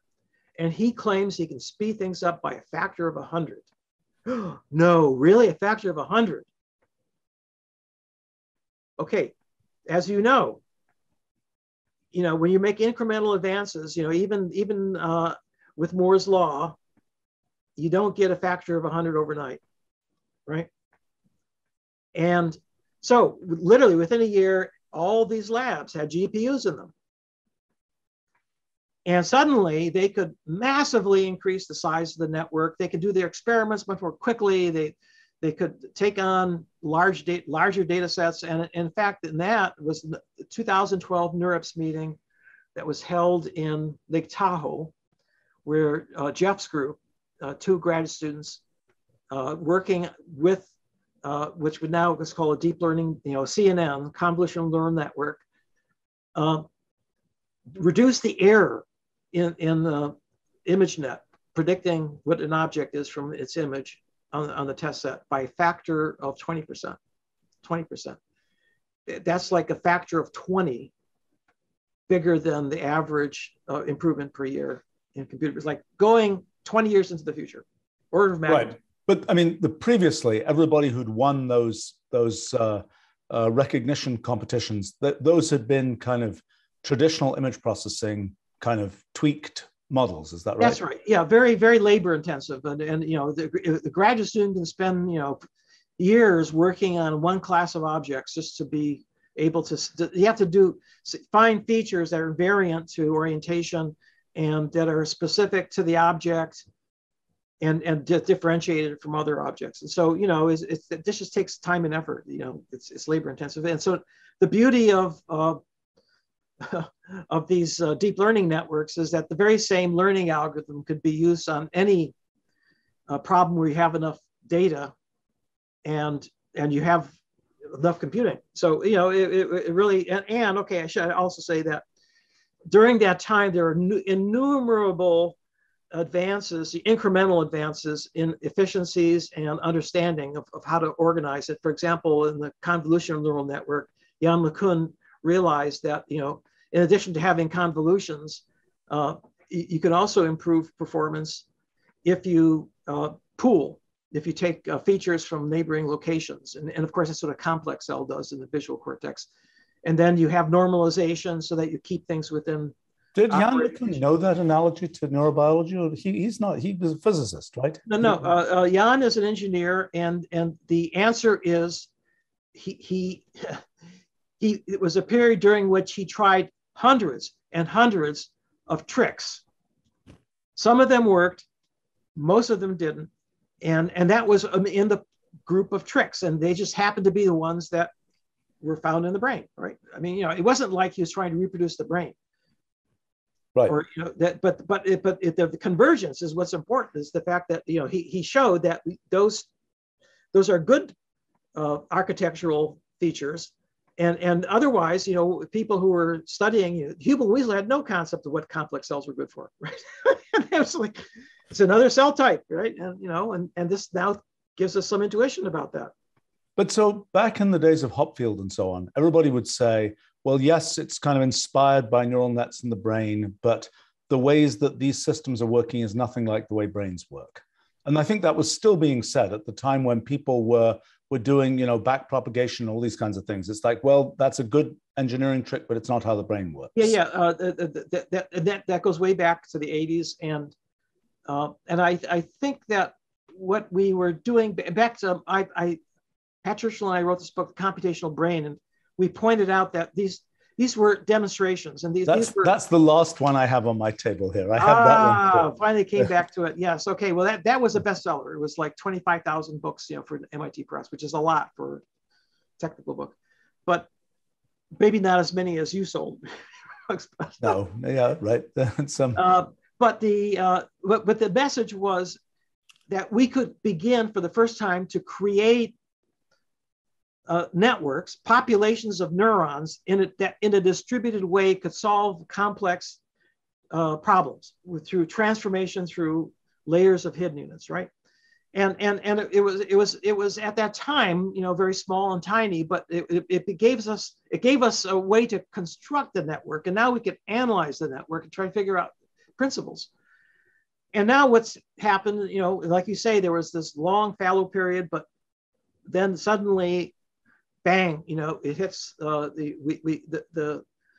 threshold where suddenly you can begin to solve larger, more complex problems in many areas at the same time. And that was the interesting thing. Why is it that it happened at the same time in vision, speech, and language translation, right? There's probably some minimum amount of computation that needs to be done, but and this is something that we didn't understand. It was all about scaling. You need to have a large enough system. And of all the algorithms in AI and machine learning, this one was amazingly scaled extremely well. Why, and how is that? Why is that? Well, it's because if you have an algorithm where you can distribute the load over many, many small processors, right, then it just naturally falls onto massively parallel machines, right? So this is, you know, the marriage made in heaven in terms of taking advantage of the hardware. Now it's all multi-processor clusters, right? That's how. Well, it's not so easy to do training like that. I mean, that there are many practical problems in that. And no. This is Google has been working on this, and actually, the latest twist is that what you do is you keep the data in the nodes and you pass the network around. In any case, right. Well, that's it's all incremental and it's all about hardware. And here we are scaling. It's all about scaling. And here's, I wrote a paper in PNAS with the title. This was it came from a meeting that the National Academy had organized by some mathematicians. And the title of the paper is The Unreasonable Effectiveness of Deep Learning in Artificial Intelligence. And Stephen will recognize the reference to the Eugene Wigner chapter, which is the unreasonable effectiveness of mathematics and physics. And my kind of take on it is that all of the theorems and the insights and the intuition that mathematicians and statisticians have come from low dimensional problems, where the goal is to find a unique solution with a small number of parameters, right? And they're good at that. They're theorems and they have algorithms and so forth. They're very good at that. But once you go to a very high dimensional space, the geometry is completely different. And now all those theorems no longer apply, and you have to really start coming up with a new way to analyze the way that these networks are able to learn and solve these difficult problems, right? We're just at the beginning of this. We don't actually understand yet those principles, but but now there's nothing holding us back, because look, we have access to every single unit, every single weight, every single input. If we can't figure that out, how are we going to figure out how the brain works? Right. I mean, but I think that a couple of points. I mean, first of all, the question of where does deep learning work?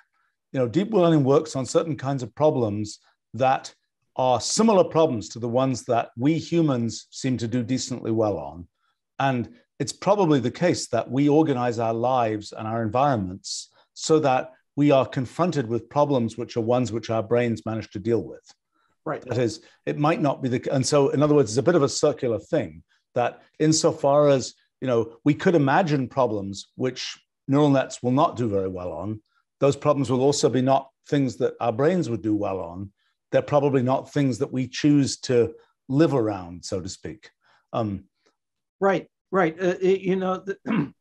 So here's another chapter from my deep learning book, which is that the history of computing can really, the theoretical side can be traced to the actual machine, the von Neumann architecture, right?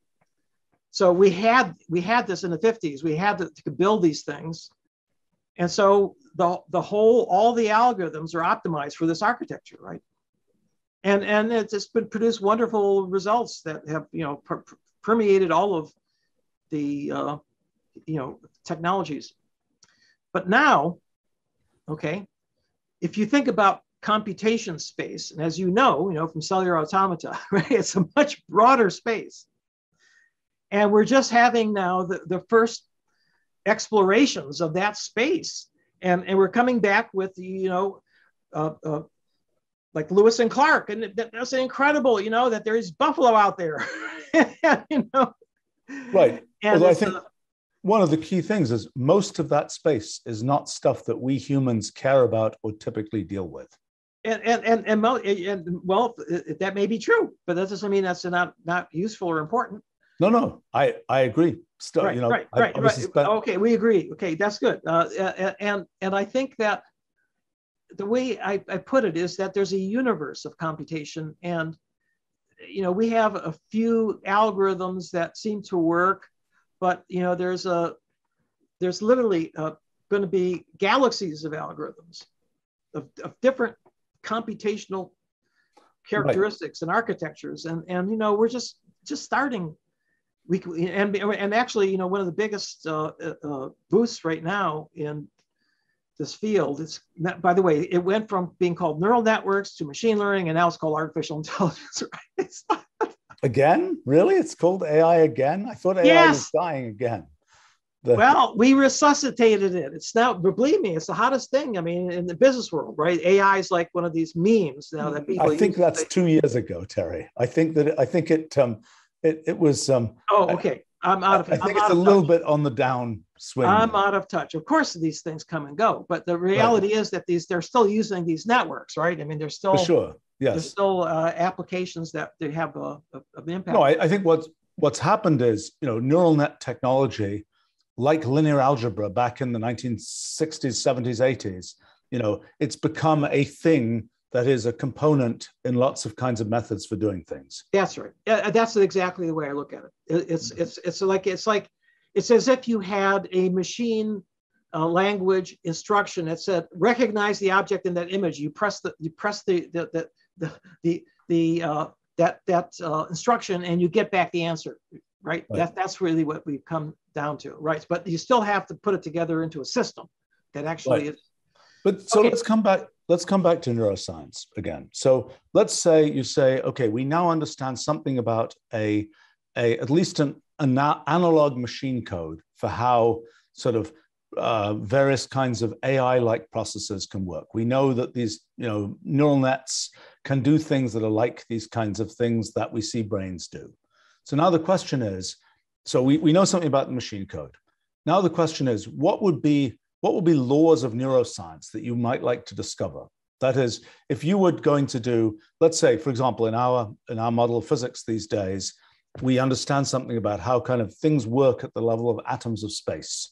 But those atoms of space are far, far below things like general relativity and quantum mechanics. Right. But what emerge from those dynamics are things like general relativity and quantum mechanics, which are global laws of physics. Right. I'm curious, for neuroscience, if you could imagine, you're starting from sort of the atoms of neuroscience, of individual neurons and doing their neural netty kinds of things. Right. What would it look like? What would the intermediate layer of kind of the general relativity of neuroscience be like? So, I mean, this is a hot area right now. That is to say, both in neuroscience and in machine learning. So here's a typical experiment. You record from a neuron, and then you give it a sensory stimulus, and you see how it responds. Okay, well, that's a correlation. That's not the same as causation, right? In other words, can you conclude that because this neuron fired to an edge, that was causing the percept of an edge, your perception of the edge? Well, that's just a correlation. You haven't proven causality. So the real, and this has now become true for understanding, if you want to understand intelligence, you have to understand how it is that you extract causality from data, not just correlation. And here's where we are. I think there's going to be a real,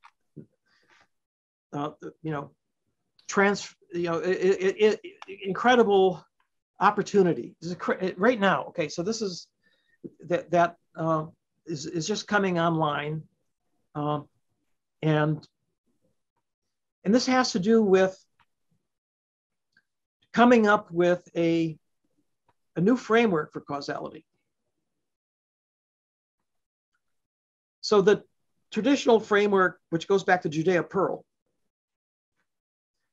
early days of AI, was that causality can be worked out if you have an acyclic directed graph, right? Where X affects Y, affects Z, but not the Z cannot come back and affect X, right? Because that would make it a DAG, a directed acyclic graph. Directed acyclic graph, DAG, exactly. And there you can make progress. And there, the way that you make progress is by perturbing the system somehow, activating a node or something. But back to physics, it's like don't have any closed time-like curves. That's kind of the criterion for. Yeah, exactly. So that's part of the lore. Now neuroscientists have created tools and techniques for doing exactly that. So what we can do now is with viruses and channel rhodopsin, we can stimulate with light a particular type of neuron in a particular part of the brain, and we can see how that perturbation affects behavior. So that gives us, that takes us to the next level, because now we can at least, we're in the DAG universe of causality. But I don't think that that's going to be the whole story. And here's the reason. If you actually look at the graph of connectivity in the brain, it's not a DAG. There's a tremendous amount of feedback, right, at every level.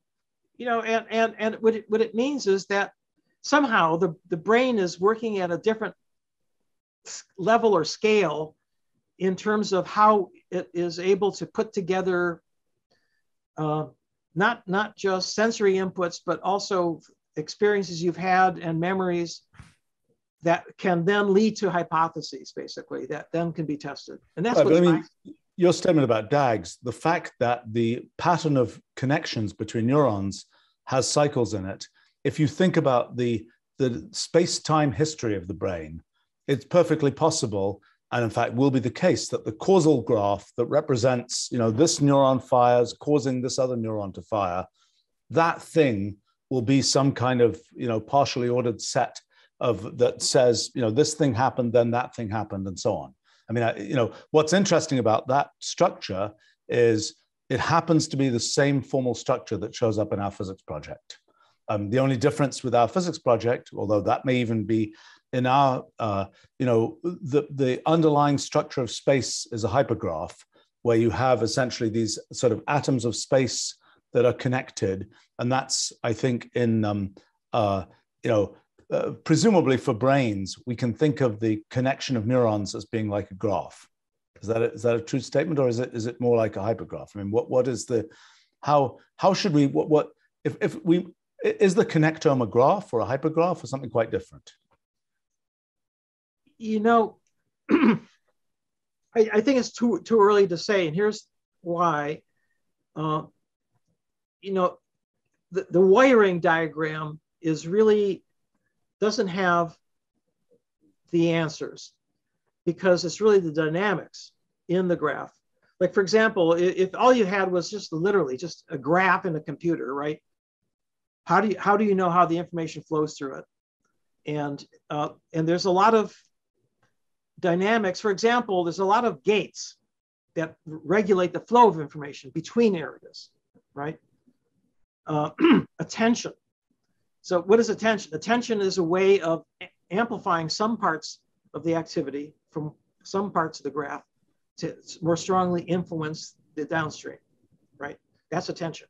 And interestingly, the most recent advances in deep learning, like GPT-3, have been all attention all the time. In other words, you just amp up the attention. And now you're creating subgraphs, maybe partially ordered in some way, that can have much more flexible and much more power in terms of organizing on a conceptual level, the semantic organization of language. So, I think that the answer to your question is that yes and no. It's an important first step, but it's not enough on its own. You need to have understanding of the dynamical properties of the synapses and the way that neurons are gated. Right. So, I mean, one thing that's kind of interesting in our kind of model of physics, what we're dealing with is, the structure of space is some kind of hypergraph. There is this, local rule that determines kind of effect of one piece of this hypergraph on another. But the space-time history is some kind of causal graph. And, what you're describing as attention is curiously similar to what one thinks about in perhaps in kind of the structure of, causal structure in general relativity and so on.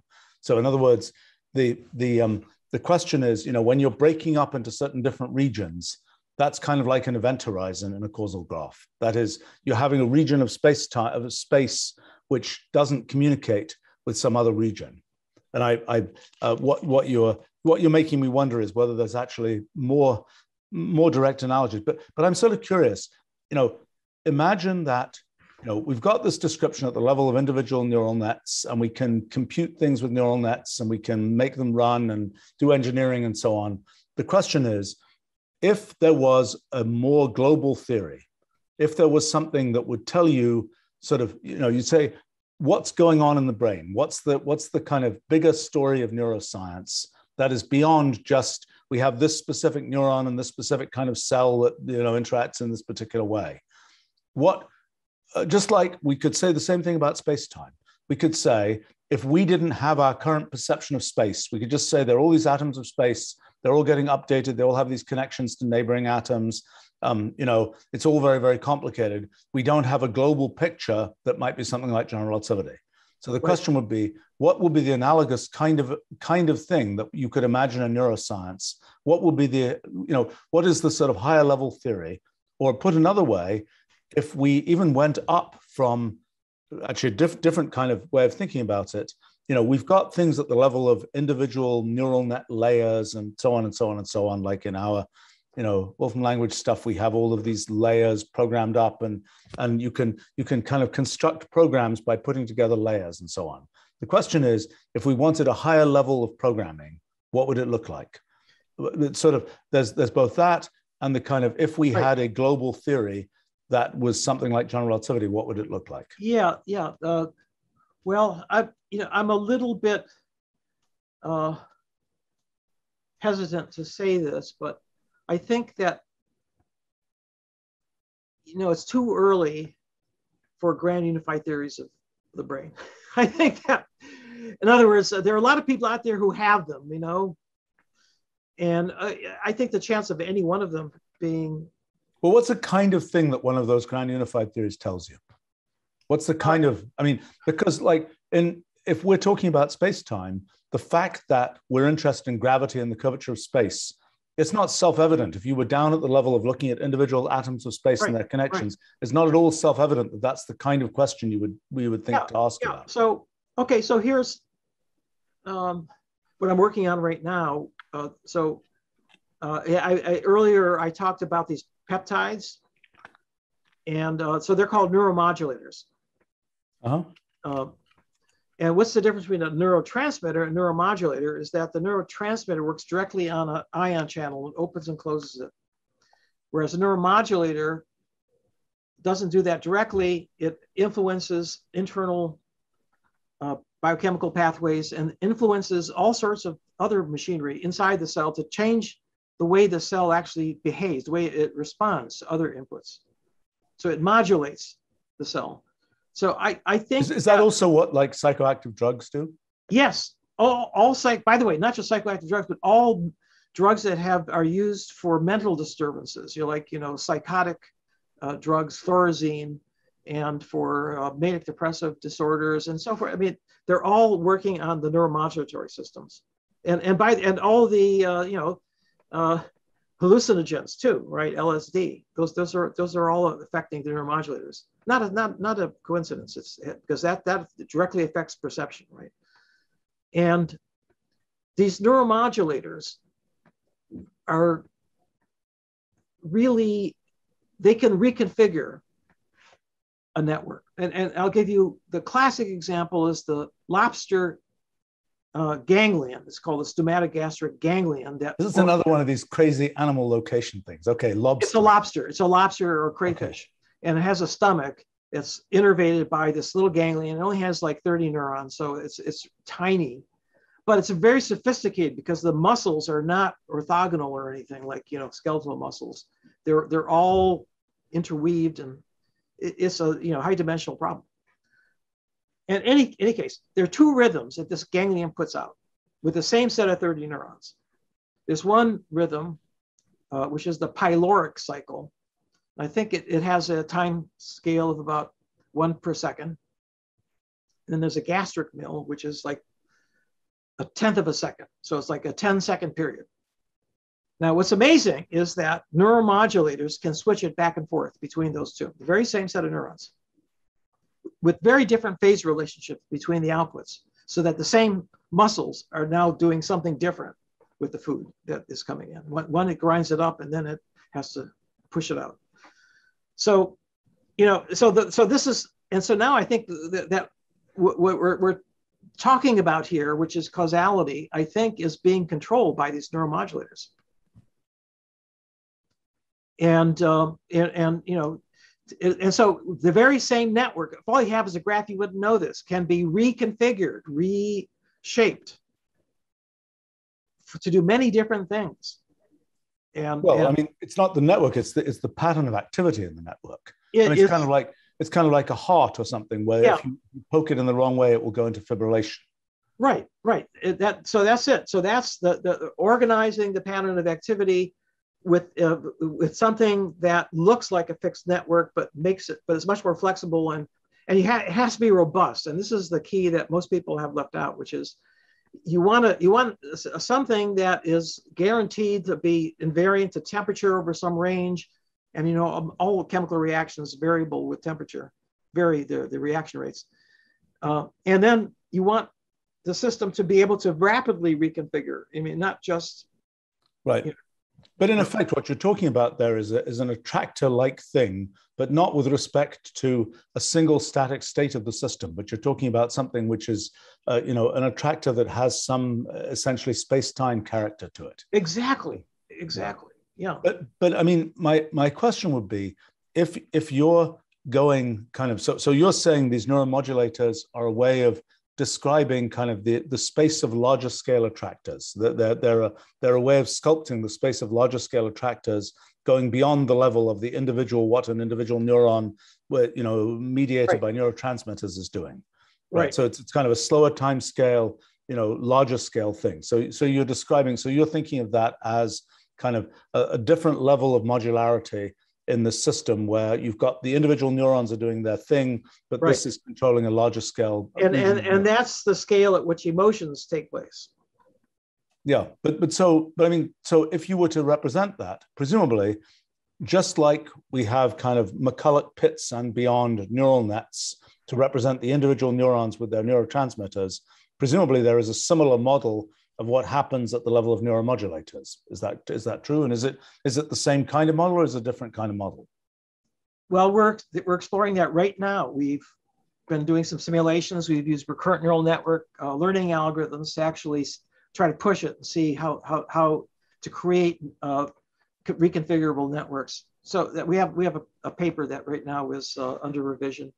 So yeah, this is a hot area right now. Like I said, this is the frontier, and again, inspiration is coming from biology, and in fact, the tagline on my book, you picked it up. Could you read the tagline? Well, which tagline? This is I think it's in red at the top. Which, this one here, the at the very top, yeah. Artificial intelligence meets human intelligence. I'm trying to remember, Terry, because I was involved in pushing you to name this book something reasonable. I think what was the previous name of this book? It went through so many different names, but Stephen, you are absolutely right. You could take credit. I think that our discussion was. I think this was my suggested name. You suggested this. You deserve credit. Okay, now it's all coming back to me. You gave me the title for the book, right? Right, but I was smart enough to recognize that it was a good title. Yes, right. Okay, so artificial intelligence meets human intelligence. Okay, so this is your concept for kind of the theory of what deep learning is about. It's not just deep learning. It turns out that reinforcement learning is another good example, right? It actually is a part of optimization theory, right? Engineers have used it for quite a while. It came temporal difference learning came from Rich Sutton, who was an engineer, and now we think that this is the leading theory for a part of the brain called the basal ganglia, and the dopamine neurons. We know, and this has been shown over and over again, are representing something called reward prediction error. That means they respond not just to the reward, but whether it's a reward that you expected. And if it's what you expected, you don't change any strengths of any synapse. But if you get more or less, then you reconfigure the synapses.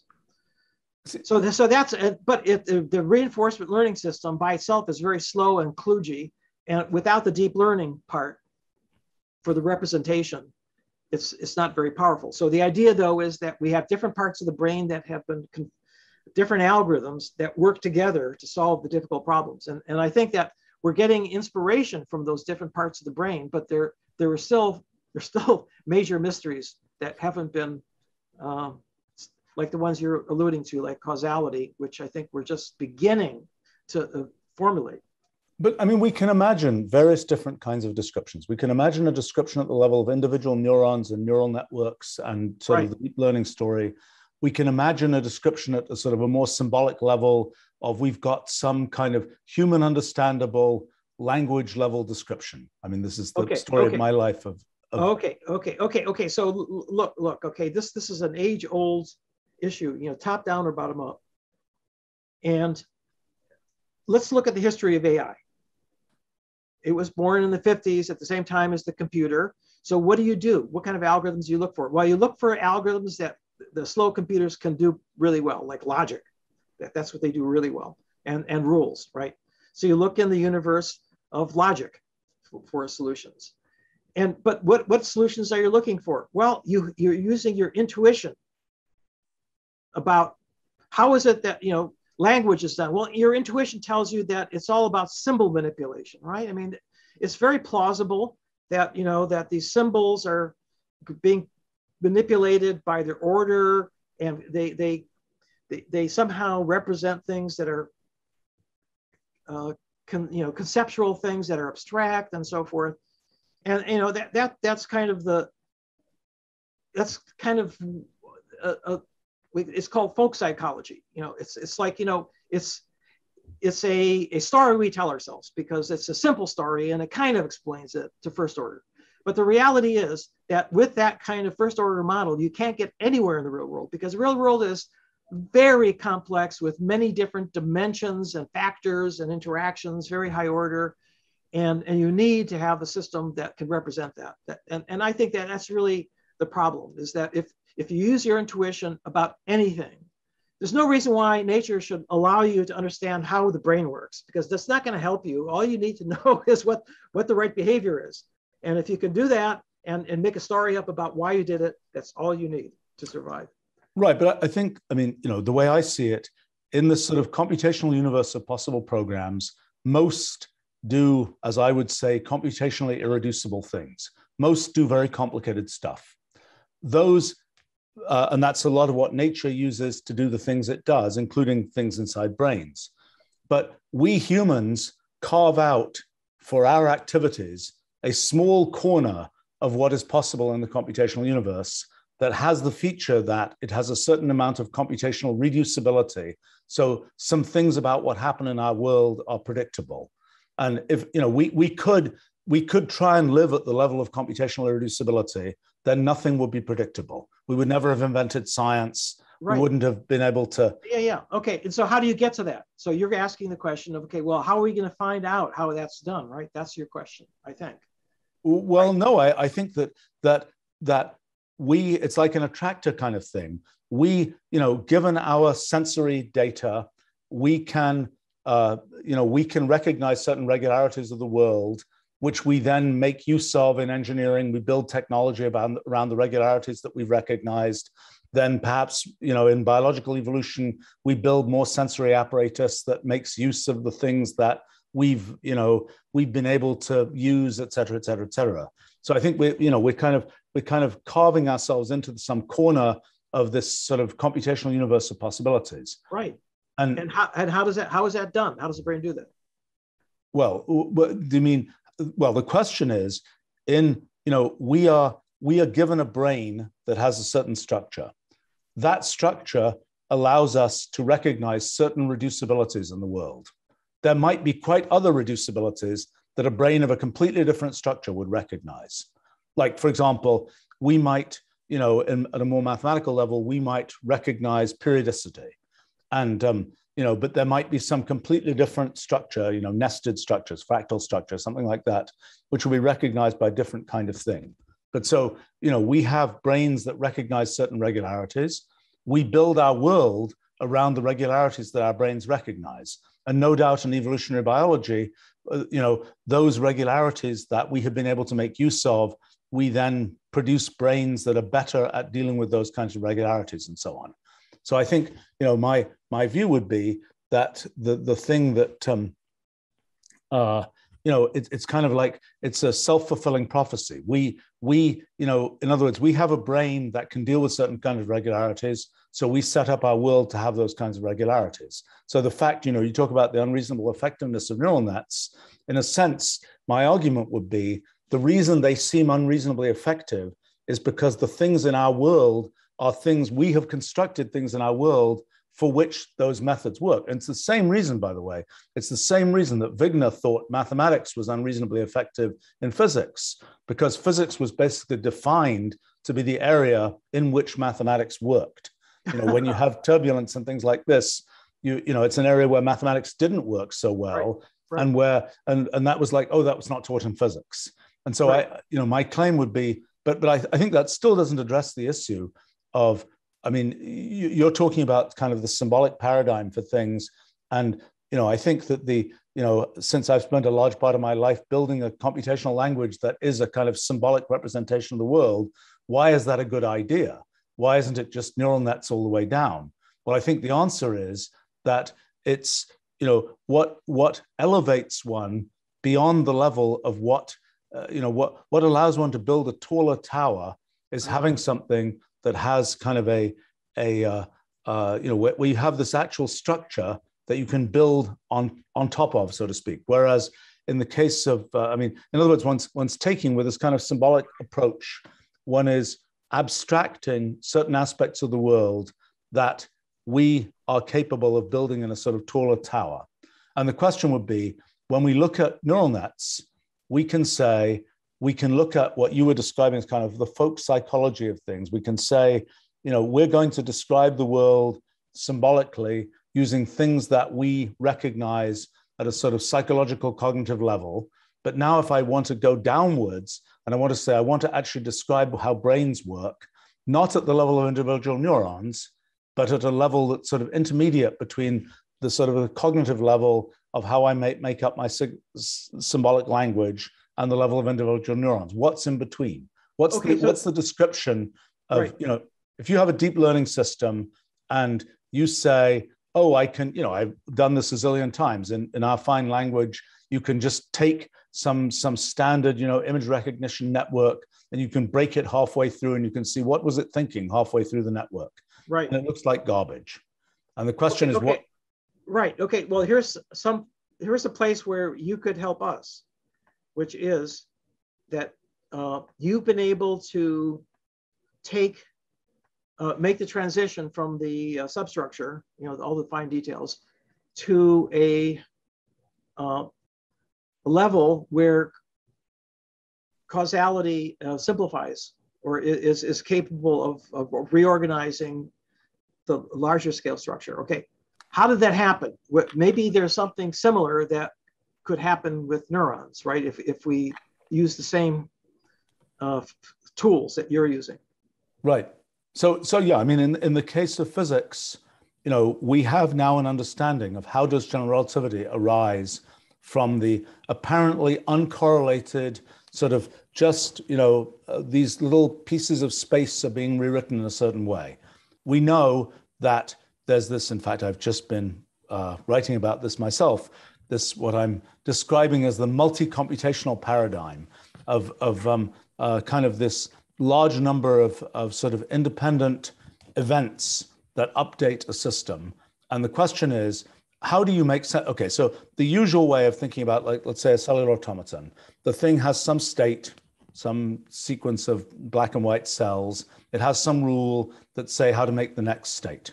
And what you get is essentially this linear sequence in time of, this how the state of the system evolves. That sequence can be computationally irreducible. It can be the case that you can't know what the end result of that sequence is without following every step. But fundamentally, time is still a one-dimensional thing where you're going from one state to the next and so on. In what we're doing in physics, one of the things that happens is we have this notion that there are these updates that can happen, and these updates can happen sort of anywhere they choose to happen. And that means you don't get a single thread of time. You get these things that I've called multi-way systems, where you've basically got this kind of branching and merging sequence of threads of time. So you've got this kind of interwoven sequence of threads of time. And one feature of that is, if you say, well, what happened in the system at time t equals whatever? The answer is there's no definite thing to say, because there are many different threads of time that are being followed. And to say what happened, you basically have to imagine an observer, and you have to sort of define a reference frame, and you have to say, how is somebody going to take all these different threads and knit them together? And so, in fact, this comes back to what we were talking about with Wheeler and kind of observation of the universe and so on. In this multi-way system paradigm, there is no choice but to have an observer involved. And it turns out that, the thing we found is that, again, it's a little bit more elaborate in the physics case, and I haven't quite unraveled how it will work in other cases. When the observer is themselves embedded within the system, if the observer, the key thing about the observer for physics is that the observer sequentializes time. That is, there are many fingers of time that are going on. There are many, there's branching and merging network of possible histories, but you say the observer just has the point of view that time is sequentialized. So the observer just imagines that everything is just flowing in one sort of stream of time. As soon as you say that, you inevitably get general relativity. So the question would be, for brains, is there an analogous kind of thing? You've got all these neurons, and they're all getting updated, and you could, in an actual brain, in an actual particular instance of a brain, there is a particular sequence of firings that happen in the brain. But you can imagine, in your models of brains, I suspect you imagine that these neurons could be firing at different times. They just have certain environment that causes them to fire or not fire. There's a certain, and so you can imagine, again, this is descending into a level of technical detail about kind of, the construction of multi-way graphs and the construction of causal graphs and so on. But the question about the whole thing is, if you want to say collectively, what can you say about brains? Right? You've talked about things like traveling waves and so on, which are collective effects on brains at the level at a very kind of coarse, non-cognitive level. And the question is, if you are going to talk about things at a more, at a level of sort of deriving psychology from neurons, what would that look like? What could you imagine? Could you imagine a theory like if somebody said n years in the future, well, actually, general relativity applied to the brain? What would that look like? What kind of a thing would you say? That is, it's similar to, for example, I've been thinking about how these various ideas we have in physics, how that formalism applies to different fields. So, for example, one I've been thinking about is economics, where a key question in economics is, why is it reasonable to say that things have a value? As opposed to just saying there are all these little transactions that are happening between different agents. You say that's well described by saying the value of gold is this. It's not obvious that that would be the case. So my question is, in brains, what would be the analogous kind of collective statement that you could imagine making that goes beyond just the level of, there are these individual things happening with individual neurons and so on? And what would be the, and I guess I'm curious. I know that, I haven't really followed, and I have to ask you about, there are people we both know, like Jeff Hawkins and so on, who has various sort of somewhat higher level theories of how brains work, which I don't know anything about. I've never understood them. Are there any of these kind of emerging sort of higher level theories of how neural nets / brains work that one should be thinking about? So what I think you've arrived at is called consciousness. Well, right? I think in other words, it's the high level description we have of something that happens in the world and that we're conscious of, that we can put into words, right? That's a kind of a crude way of saying it, but I think there are theories of consciousness that are out there. There's one that has to do with complexity that. But what will be a thing? See, the thing that bothers me. So, for example, I've thought a bit, as you know, recently about consciousness, and I am at best an applied consciousness researcher, so to speak, in the following sense, that the question that I have is, why do we perceive the laws of physics that we perceive? So in the case of statistical mechanics, you've got a bunch of gas molecules bouncing around in a box, but yet our perception of what happens in thermodynamics is something about gas laws, pressure and temperature and things like that. It is not self-evident that we would perceive a gas at that level. We might perceive it at the level of individual molecules, but because of the way that we sort of coarse grain things, we perceive it in terms of pressure and temperature. And that means we believe that the laws of thermodynamics work and all kinds of other things. So my use of quotes consciousness is to say, what attributes do we have that cause us to conclude that things like space exist? And I think the answer to that is what you need is basically two attributes: computational boundedness of the observer and sequentialization in time. So in other words, once you have those two attributes, you just like in the case of statistical mechanics, having the idea that you do coarse graining gives you the second law of thermodynamics, gives you the gas laws, things like this. So similarly, just knowing those very basic things about quotes consciousness, that it's computationally bounded and that sequentializes time, imply that we will perceive the laws of physics that we perceive. Now, maybe there are finer, to say you sequentialize in time and you're computationally bounded, many things beyond brains will do that. I mean, it might not be, we could imagine the alien intelligence that doesn't do that, but many things that aren't just brains do that. Now, maybe when we think specifically about brains, there are more attributes that we should be imagining than just sequentialization in time and computational boundedness. And the question would be, what's the broader category that talks about theories of brains as opposed to merely theories of consciousness as far as you need it to get physics? So do you know Don Hoffman? I do not. He has a book. You should take a look at it. I think I have it here somewhere. No, he has an interesting thought along those lines, which is the following: that evolution gave us sensors that help us survive, right? Mm-hmm.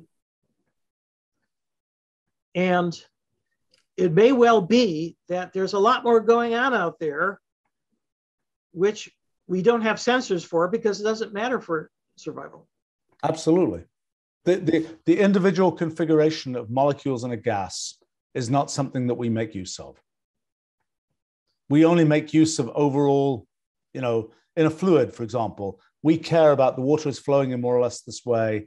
We don't have sensors and don't care about the more detailed microscopic motions.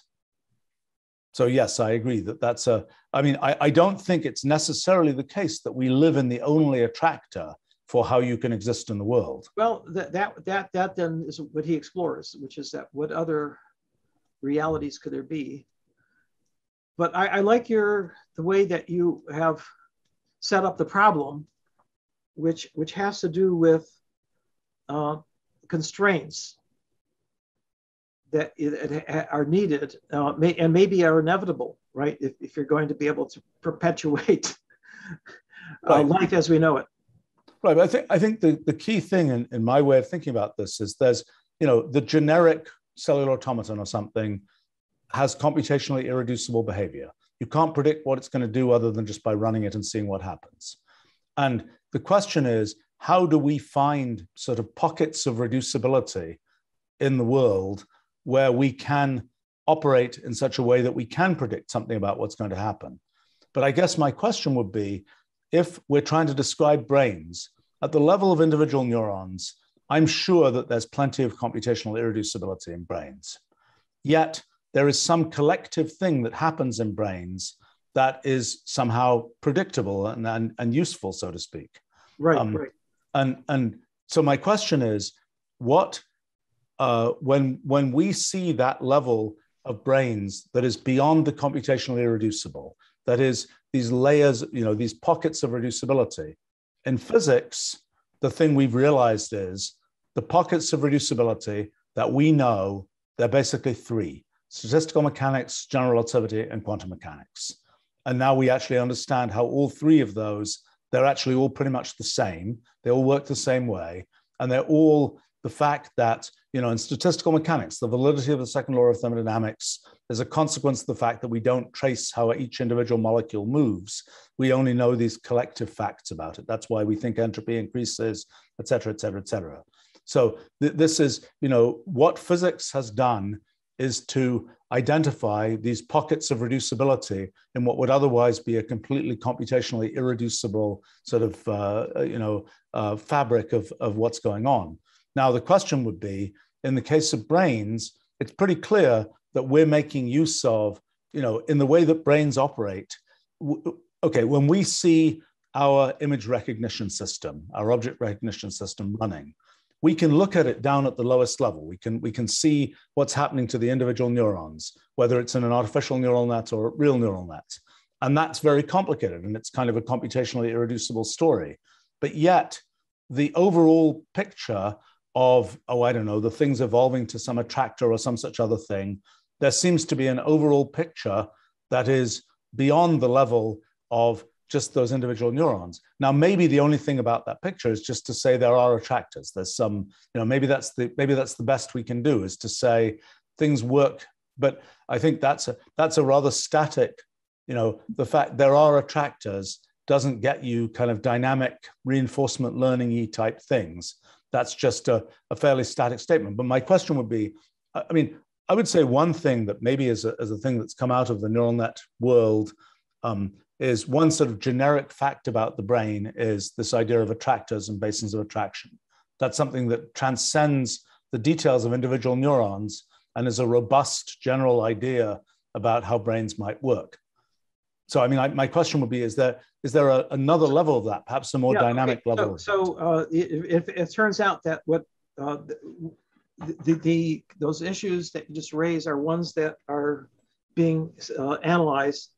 And by the way, way beyond the static attractors, now we have line attractors, where there's a whole line of stable network configurations, right? Say a circle.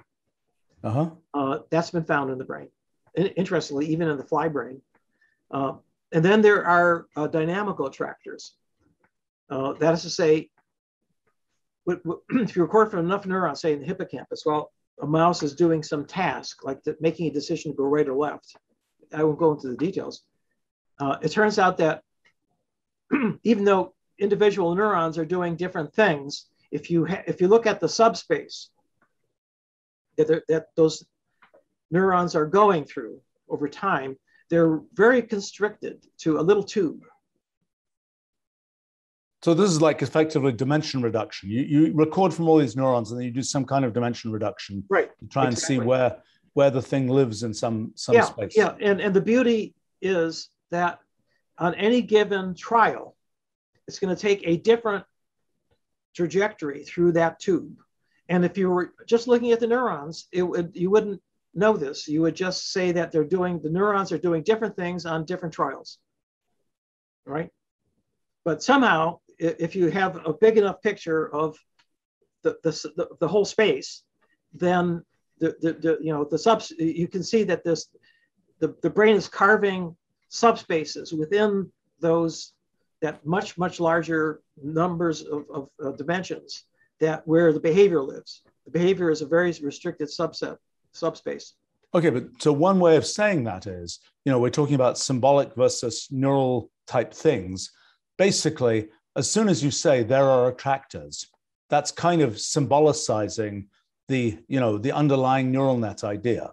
Right. And so now the question is, when you have that structure, so you've got the individual neurons and they're doing their thing, and what you're saying is the description of the brain might be purely at the level of the attractors, not at the level of the individual neurons. Now, the question will be, what's the analogy of that? In statistical mechanics, I suppose, the analogy would be, you don't care about the individual molecules, you only care about the aggregate fluid velocity or something. And this is a little different in the case of attractors. You're saying that you're not saying that the thing you might have said, which people talked about, in sort of the early days of thinking about neuronal networks and things, you might have said, all we'll do is look at the average activity. And we'll say, the average activity is this, and we can get, waves from that and all kinds of things like this. That level, which would be the level that we would do in statistical mechanics, where we would say, let's not look at the individual velocity vector of every molecule, let's only look at the aggregate velocity vector. That's kind of the analog of saying, let's not look at the individual activity of every neuron, let's just look at the average activity. So that would be kind of level 0 of what people were doing in neurophysiology and so on. Right. Now, what you're saying is, look at not at the level of just aggregate activity, but at some attribute, which is essentially the dimension reduction of the actual neuron firing pattern. And you're saying, instead of doing the reduction, instead of just saying, take the average activity, that's the coarse-grained measurement. Instead, you're saying, imagine a different kind of coarse-grained measurement where the coarse graining is done by some dimension reduction method, and where that is your way of describing what's happening in the system. And so that would be, so then then the obvious question would be, just like you could derive PDEs or something for the average activity, what would be the type of theory that you would get for this kind of, for the kind of, the dimension reduced representation of the brain? What will be the aggregate theory of the dimension reduced structure of the brain? What would you imagine is kind of the, so in other words, you've got your tube of your mouse because what you're effectively describing there is you're describing that in some kind of abstract conceptual space. You're not saying the average velocity vector. You're saying this much more complicated dimension reduced thing where there is an abstract that it's in an abstract space. And now the question is, what is the what's the dynamics of those collective things in that abstract space? So the part of mathematics that comes closest to describing what we've been saying in words is manifold embedding. So I take it that there's a whole area where people have come up with descriptions, mathematical descriptions for this kind of. Well, assuming you have a manifold, which is not obvious. I mean, the fact that what you're saying is, if this dimension reduction thing, if the aggregate variables can be described as things that live in manifolds, then so be it. That's not self-evident that would be the case. It could still be true. I mean, for example, in the case of in what we've looked at in our physics project, the case of space-time, yes, you have manifolds. The case of quantum mechanics, you have Hilbert spaces, things are more complicated. It's not a traditional kind of manifold-like structure that's locally like Euclidean space.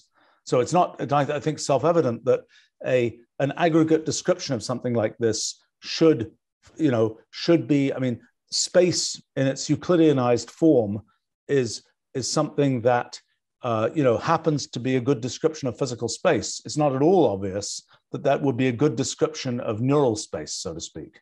I mean, and it might be that neural space is more like some kind of Hilbert space type thing, or some other structure that doesn't have kind of this specific idea of manifolds. I mean, once you have manifolds, I agree, you have PDEs and things like this.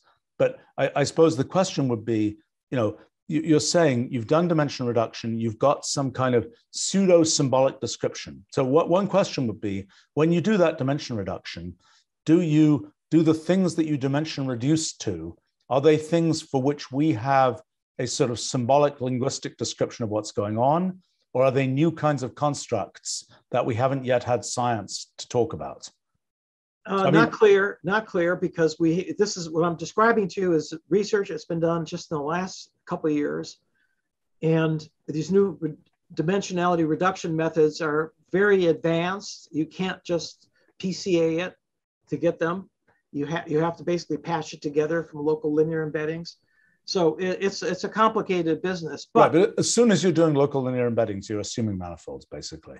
Yeah, but we're absolutely assuming a manifold, and it seems to hang together. Whether that's the best description, who knows? It's early days, but I think it strikes me as explaining a lot of mysteries. And if it works out, then I think it will be something that we could build on. But let's play back a different thing. So you said, one of the things that was discovered in the sort of the Hubert Wiesel time was the feature, the fact that our visual cortex picks out certain features of a visual scene. Okay, so the question is, you're looking at the innards of a deep learning neural net, and it's picked out various kinds of features and so on. The question is, is there a form of sensory, a form of perception that is the relevant perception for understanding the innards of a neural net? Just like that electroreceptive shark or whatever is sensing certain aspects of the world that are different from the ones that we're sensing, we are not usually interested in the innards of how brains work. But were we to, do neuroscience, for example, we might be interested in the innards of how brains work. And the question would be, what are the feature detectors that the evolved neuroscientists should have, so to speak, that give you sort of the relevant features for describing the innards of how brains work? What would those, and what you're saying is these dimension reduction techniques are effectively are attempting to be the feature detectors for the evolved neuroscientists, so to speak. Right, right. And so it's not obvious that those feature detectors, I mean, the question would be, is there something that can be said how would you characterize those feature detectors? Are those feature detectors things that is it the case, for example, with brains? Here's a possibility. It could be there are 5 new ideas. Okay, when we think about vision, there are things like, we recognize edges, we deal with center surround cells, we have blobs, there's a certain number of things that we would describe, even in human language, to say, what is the scene like? It has these straight edges, it has this geometrical structure, et cetera, et cetera, et cetera. We have a limited lexicon with which we describe visual scenes. So it could be the case, perhaps, that if we knew just 5 new concepts, that we could describe the typical innards of a typical, heavily, trained neural net. And is that a plausible thing? And if that was the case, what might those concepts be? I mean, because in other words, it's not self-evident, as you were mentioning, for example, for the shark, it's not, for us with the with visual scenes, things like edge detectors make sense because our world consists of objects that have edges. It is not self-evident that our world should consist of objects that have edges. I mean, the trees behind you don't have very convincing edges in many ways. We can approximate them roughly by edges, but that's, so in other words, we've, for our typical built environment, so to speak, the concept of having an edge detector works pretty well. If you're a shark, it's not obvious that the edge detector thing is necessarily the point. If magnetic fields are what you're sensing, edges may not be the story. So my question would be, if, from your sort of life in neuroscience, so to speak, if you were to imagine what are the edges of kind of, what are the features that you would think of extracting when you look at the innards of a deep learning neural net and what it's doing, which are potentially analogous to the things you've been doing single cell recording on in brains and so on, perhaps. What might be, can you guess anything about what might be the kind of descriptive concepts, the analog of edges in, sort of the innards of how brains are working? Well, I think starting with deep learning networks is giving us a toehold. So, real brains are so highly evolved that, it's hard to really sort out the kind of the principles and essential parts from a lot of details that are just there to make it work. Although I think all of that is going to ultimately be important for understanding it. But at least in our deep learning networks, we can begin to make progress.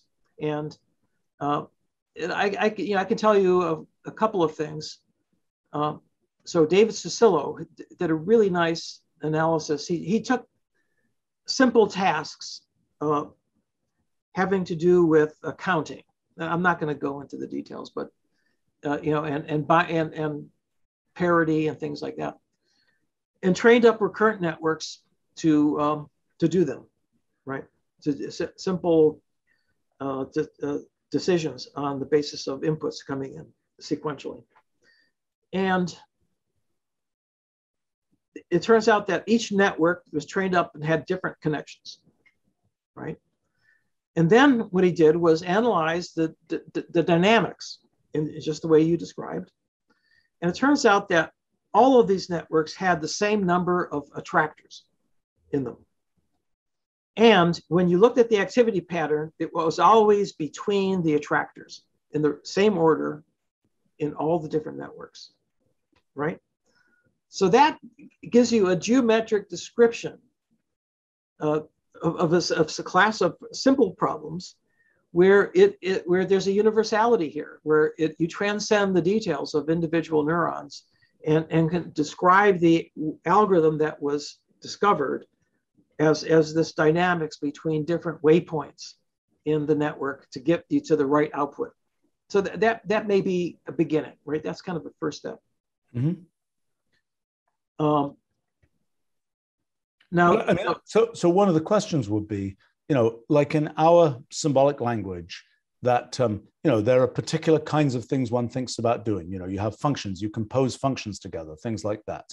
One of the things that is a very practical issue for us right now is, we have this very nice symbolic way of describing neural nets in terms of essentially graphs that define the connection of layers and things like this.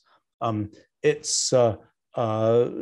question is there a higher level of description that is more like kind of our traditional symbolic language, or are we, kind of what? The thing I'm sort of grappling with is, what is functional programming like for a neural net kind of thing? That is, what are the kinds of symbolic constructs that get you further down into the, not to the machine code of individual neurons, but what are the kind of larger scale structures that get you? I've already alluded to one of them, which is attention, right? So for more complex problems than the one I described, which is, looking at sequences of inputs coming in and deciding whether they're odd or even or something like that, you need to be able to select. And this is something that comes natural to us, when we look around. But also internally, you can only focus on one thing at a time, right? And words come out one at a time. So there's got to be some way to take this very highly parallel distributed representation, and then generate sequences. Right. This is exactly the same story as my application of consciousness. It is a sequentialization in time. It is going from this multi-computational system to something which is a single thread. Now, actually, that idea of sequentializing, in our models of physics, that's done with reference frames. That's done with describing, the reference frames taken by the observer. Now, interestingly, quantum mechanics is a story of the scars that you get from the fact that it isn't in fact sequentialized. So in other words, that there is actually a multi-way structure. And so the question would be, when we think about brains and even the psychology of brains, is it the case that we can see kind of the scars, the shadows of the fact that what's happening isn't in fact truly sequentialized, the fact that there isn't just a single thread of attention, the fact that there could be some parallelization of attention? Is that because that's an example of something where if one could make a theory that talks about, there's usually the single thread, that would be like the classical physics, but actually there is also the possibility that there are these signs of the multi-way structure, so to speak, going on as well. Then one would end up with something, there would be a Planck's constant for the brain, basically. Right. Something where there's a deviation from perfect classicality, single attention thread. So is there a Planck's constant for the brain? Okay, I don't know. but it just reminded me of a very peculiar illusion. It's called a flash lag illusion. Okay. Flash lag is an illusion in which you have the illusion in which you're trying to, you have an annulus that's fixed and you have a moving spot. And it flashes exactly in the middle of the annulus, but it's moving through it. Right. You do not see the flash in the middle of the annulus. You see it displaced. So that's a case where you're breaking down reality, because the reality is that it flashed in the middle, and you do not perceive it that way, right? So there's a mismatch between what your brain is reporting and what's really there, and so the theory was, and this is a very plausible theory, that, well, when something's moving along, you're predicting where it's going to be. It's moving. So you predict ahead, and that's what you see. It looks like it's a little bit ahead. Okay. So, about 15 years ago, I had a postdoc who did an experiment which proved that was wrong. It's a very simple experiment. And here's what you do. You have the same spot coming along, and it flashes just like in the normal flash lag effect. But instead of continuing to move forward, it goes backwards. It reverses. Now, the prediction theory states that you should see it as if it were advancing, right? Because you're making a prediction based on the input coming in at that moment. But what we showed, this is published in Science, was that no, you don't see that. You see it actually going in the opposite direction. The thing is now, to the opposite side, not the side it was going, but the opposite side, which is the side it actually went. Okay, so what this tells us, okay, and this is what got into science, is that the brain is not in the business of predicting; it's in the business of post-dicting. It's reconstructing something on the basis of what you see now, on the basis of what comes in later. Well, so is it in fact the case that if you asked somebody in real time, what are you seeing?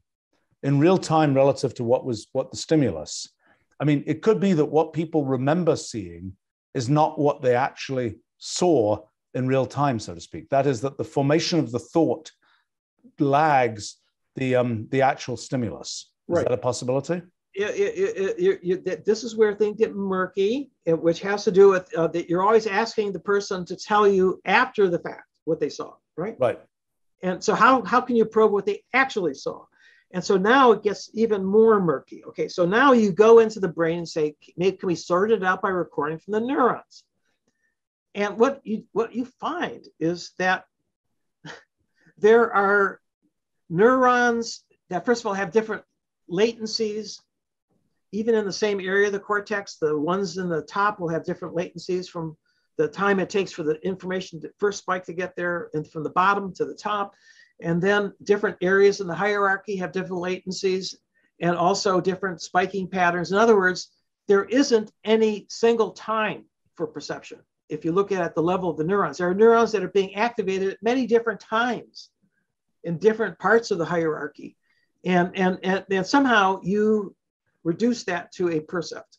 You reduce that to a single report, right? That's the mystery. And I think it's very similar to what you've described, which is that you at the micro level, there's all kinds of threads that are streaming through different parts of the cortex with different delays, but somehow that gets collapsed to your percept. And that's what we don't know. We don't know. Right, but so the analogy one might expect is, from what we now understand about physics, the fact that there is a definite sort of thread of activity that is classical physics is something closely connected to the fact that we sequentialize things when we view what's happening in the world. And in fact, as I mentioned, there's this sort of shadow that is basically quantum mechanics.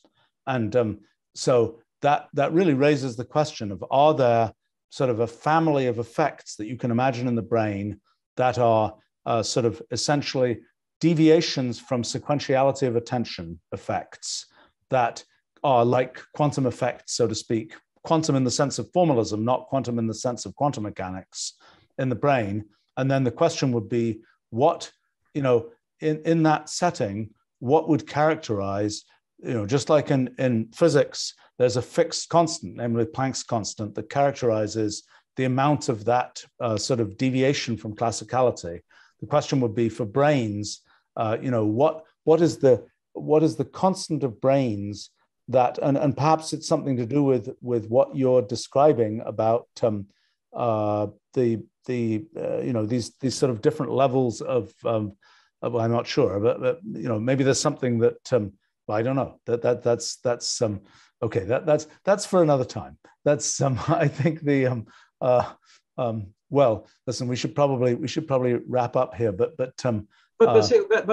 just to finish up the thought, okay, and you've raised some really important issues that are not the neuroscientists kind of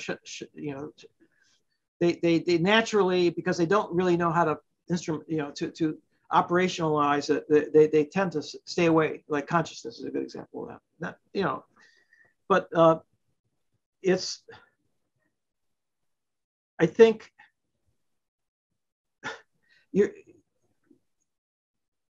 we're just like, consciousness is the tip of the iceberg.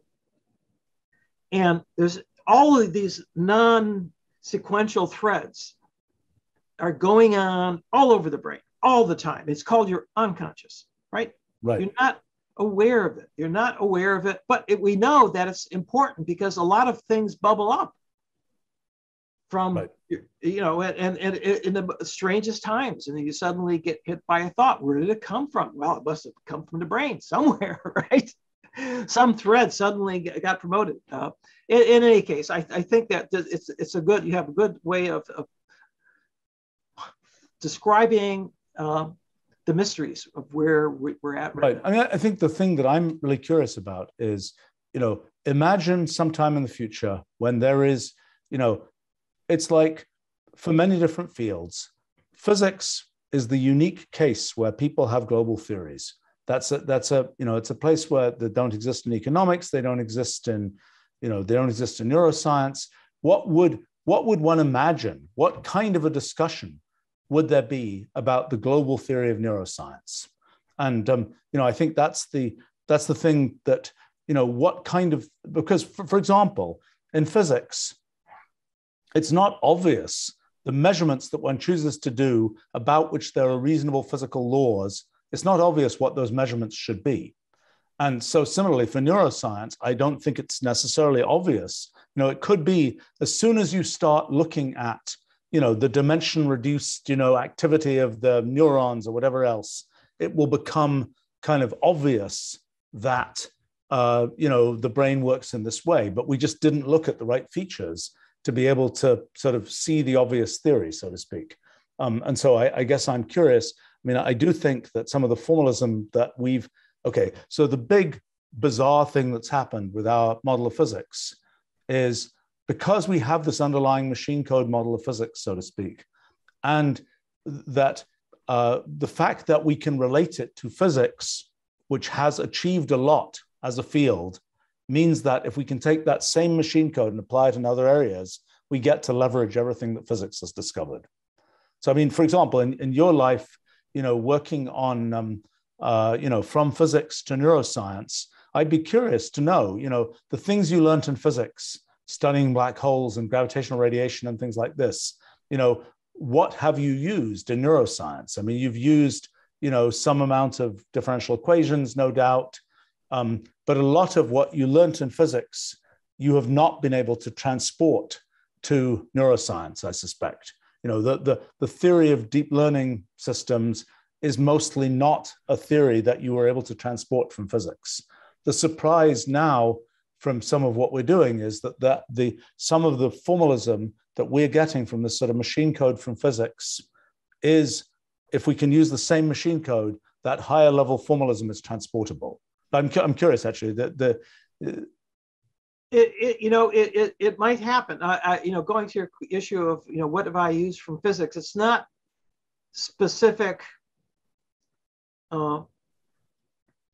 it's the tools. It's right. the kind of the mathematics really that has been the most effective for it. But a particular theory for magnetism that hasn't translated, unless you're looking at. But even the mathematics, when you look at your average deep learning network and you say, I'm going to bash this thing on a GPU, there's not a heck of a lot of math of the traditional kind used in physics that tells you what's going to happen.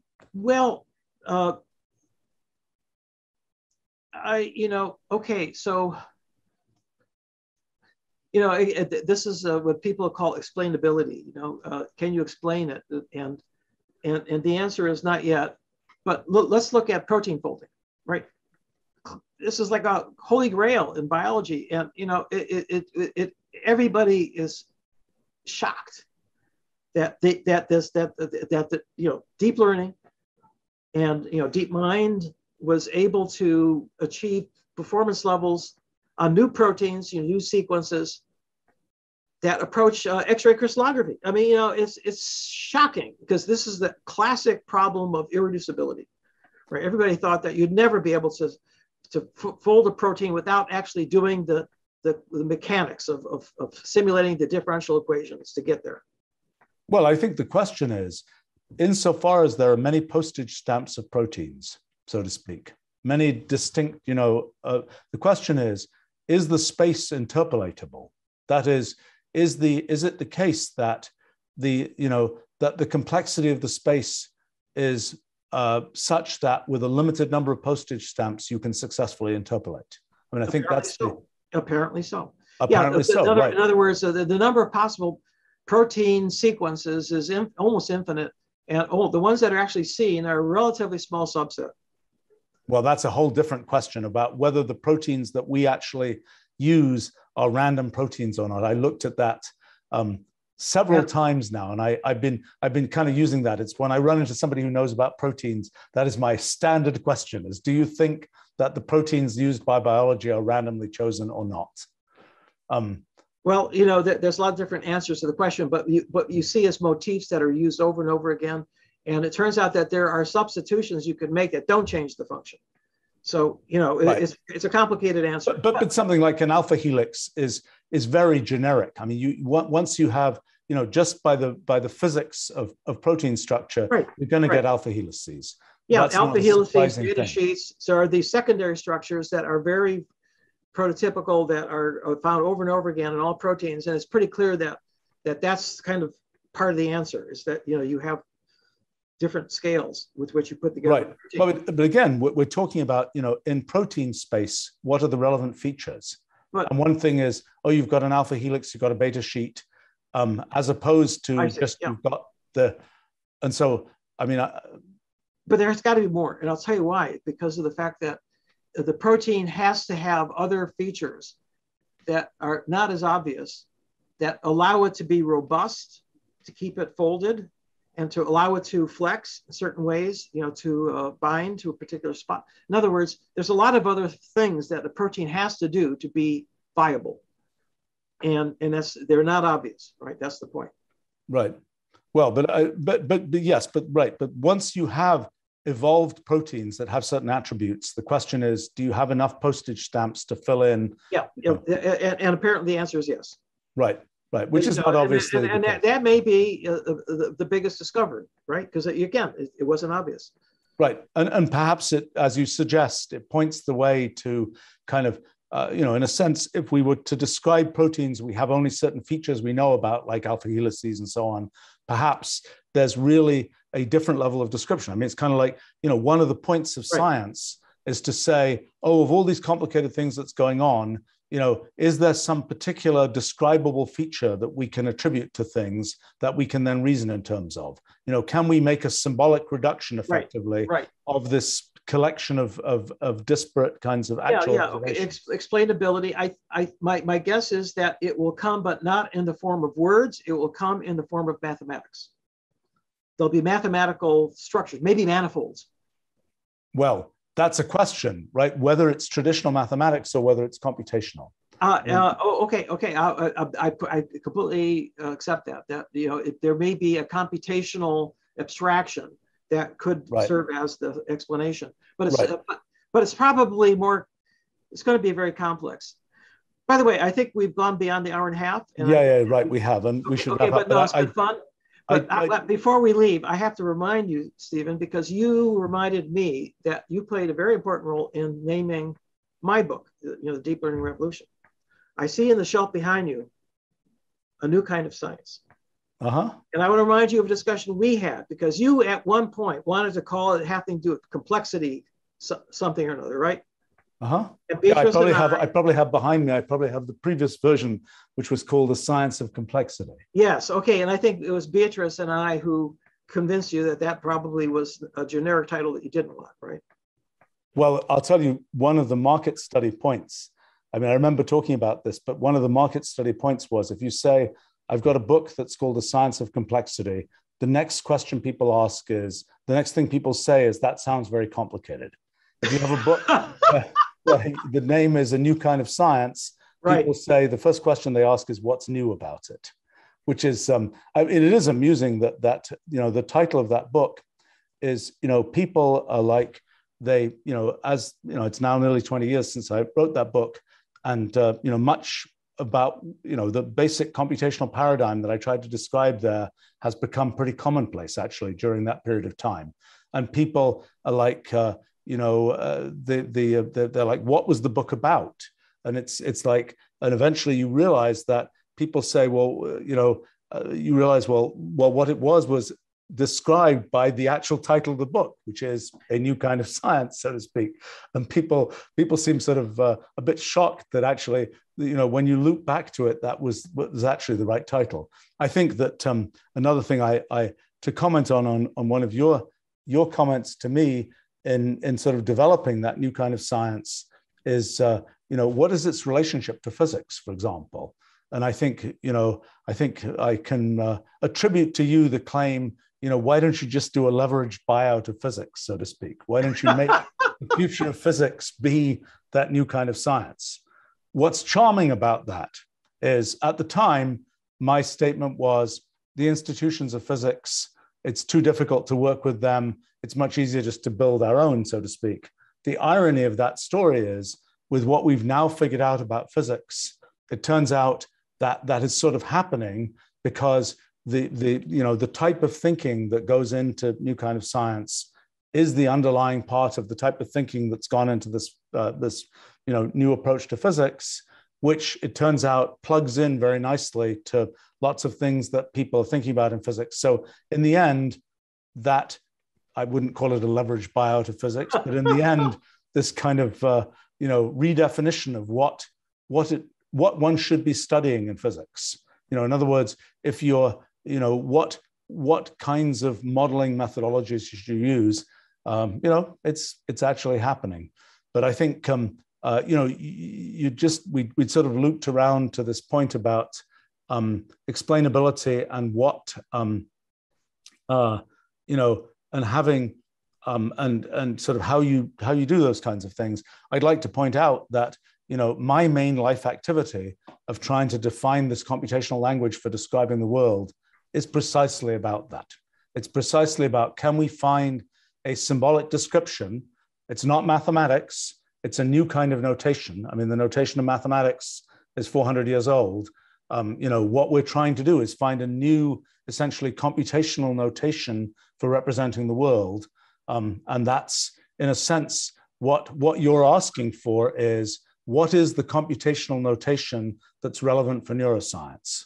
And yes, that was the original question that I thought we were going to talk about here today. And we've managed to talk about a bunch of aspects of that. And I think that what's the appropriate computational notation for neuroscience? The machine code may be neural nets, but what is the higher level sort of description? You say it might be mathematical. That might be the case. It might be like general relativity, which is kind of mathematical and very manifold based. It might be something that is more like a computational language design problem, and but that's the thing I'd love to be able to solve is what is the computational language description, or the higher level description of, you know, what one needs to be talking about in neuroscience. And well, we're wait getting there. Stephen, our trajectories have gone in different directions, but I think they're coming back together. I think we have a yes, common language here to describe a very complex, if I may use that word, systems. Yes, right. No, I agree. It's interesting stuff. All right, we should wrap up here. Thank you very much, Terry. This was a great conversation. We covered lots and lots of different kinds of things, and we should come back and do it again sometime in the future once we've got the next few steps of figuring this all out. I look forward to that. I had a lot of fun, and I really I think that you provoked me, to really start thinking about this again, going back to our early discussions. Yeah, right. Should happen. Good. Right. Sounds good. Well, thanks a lot.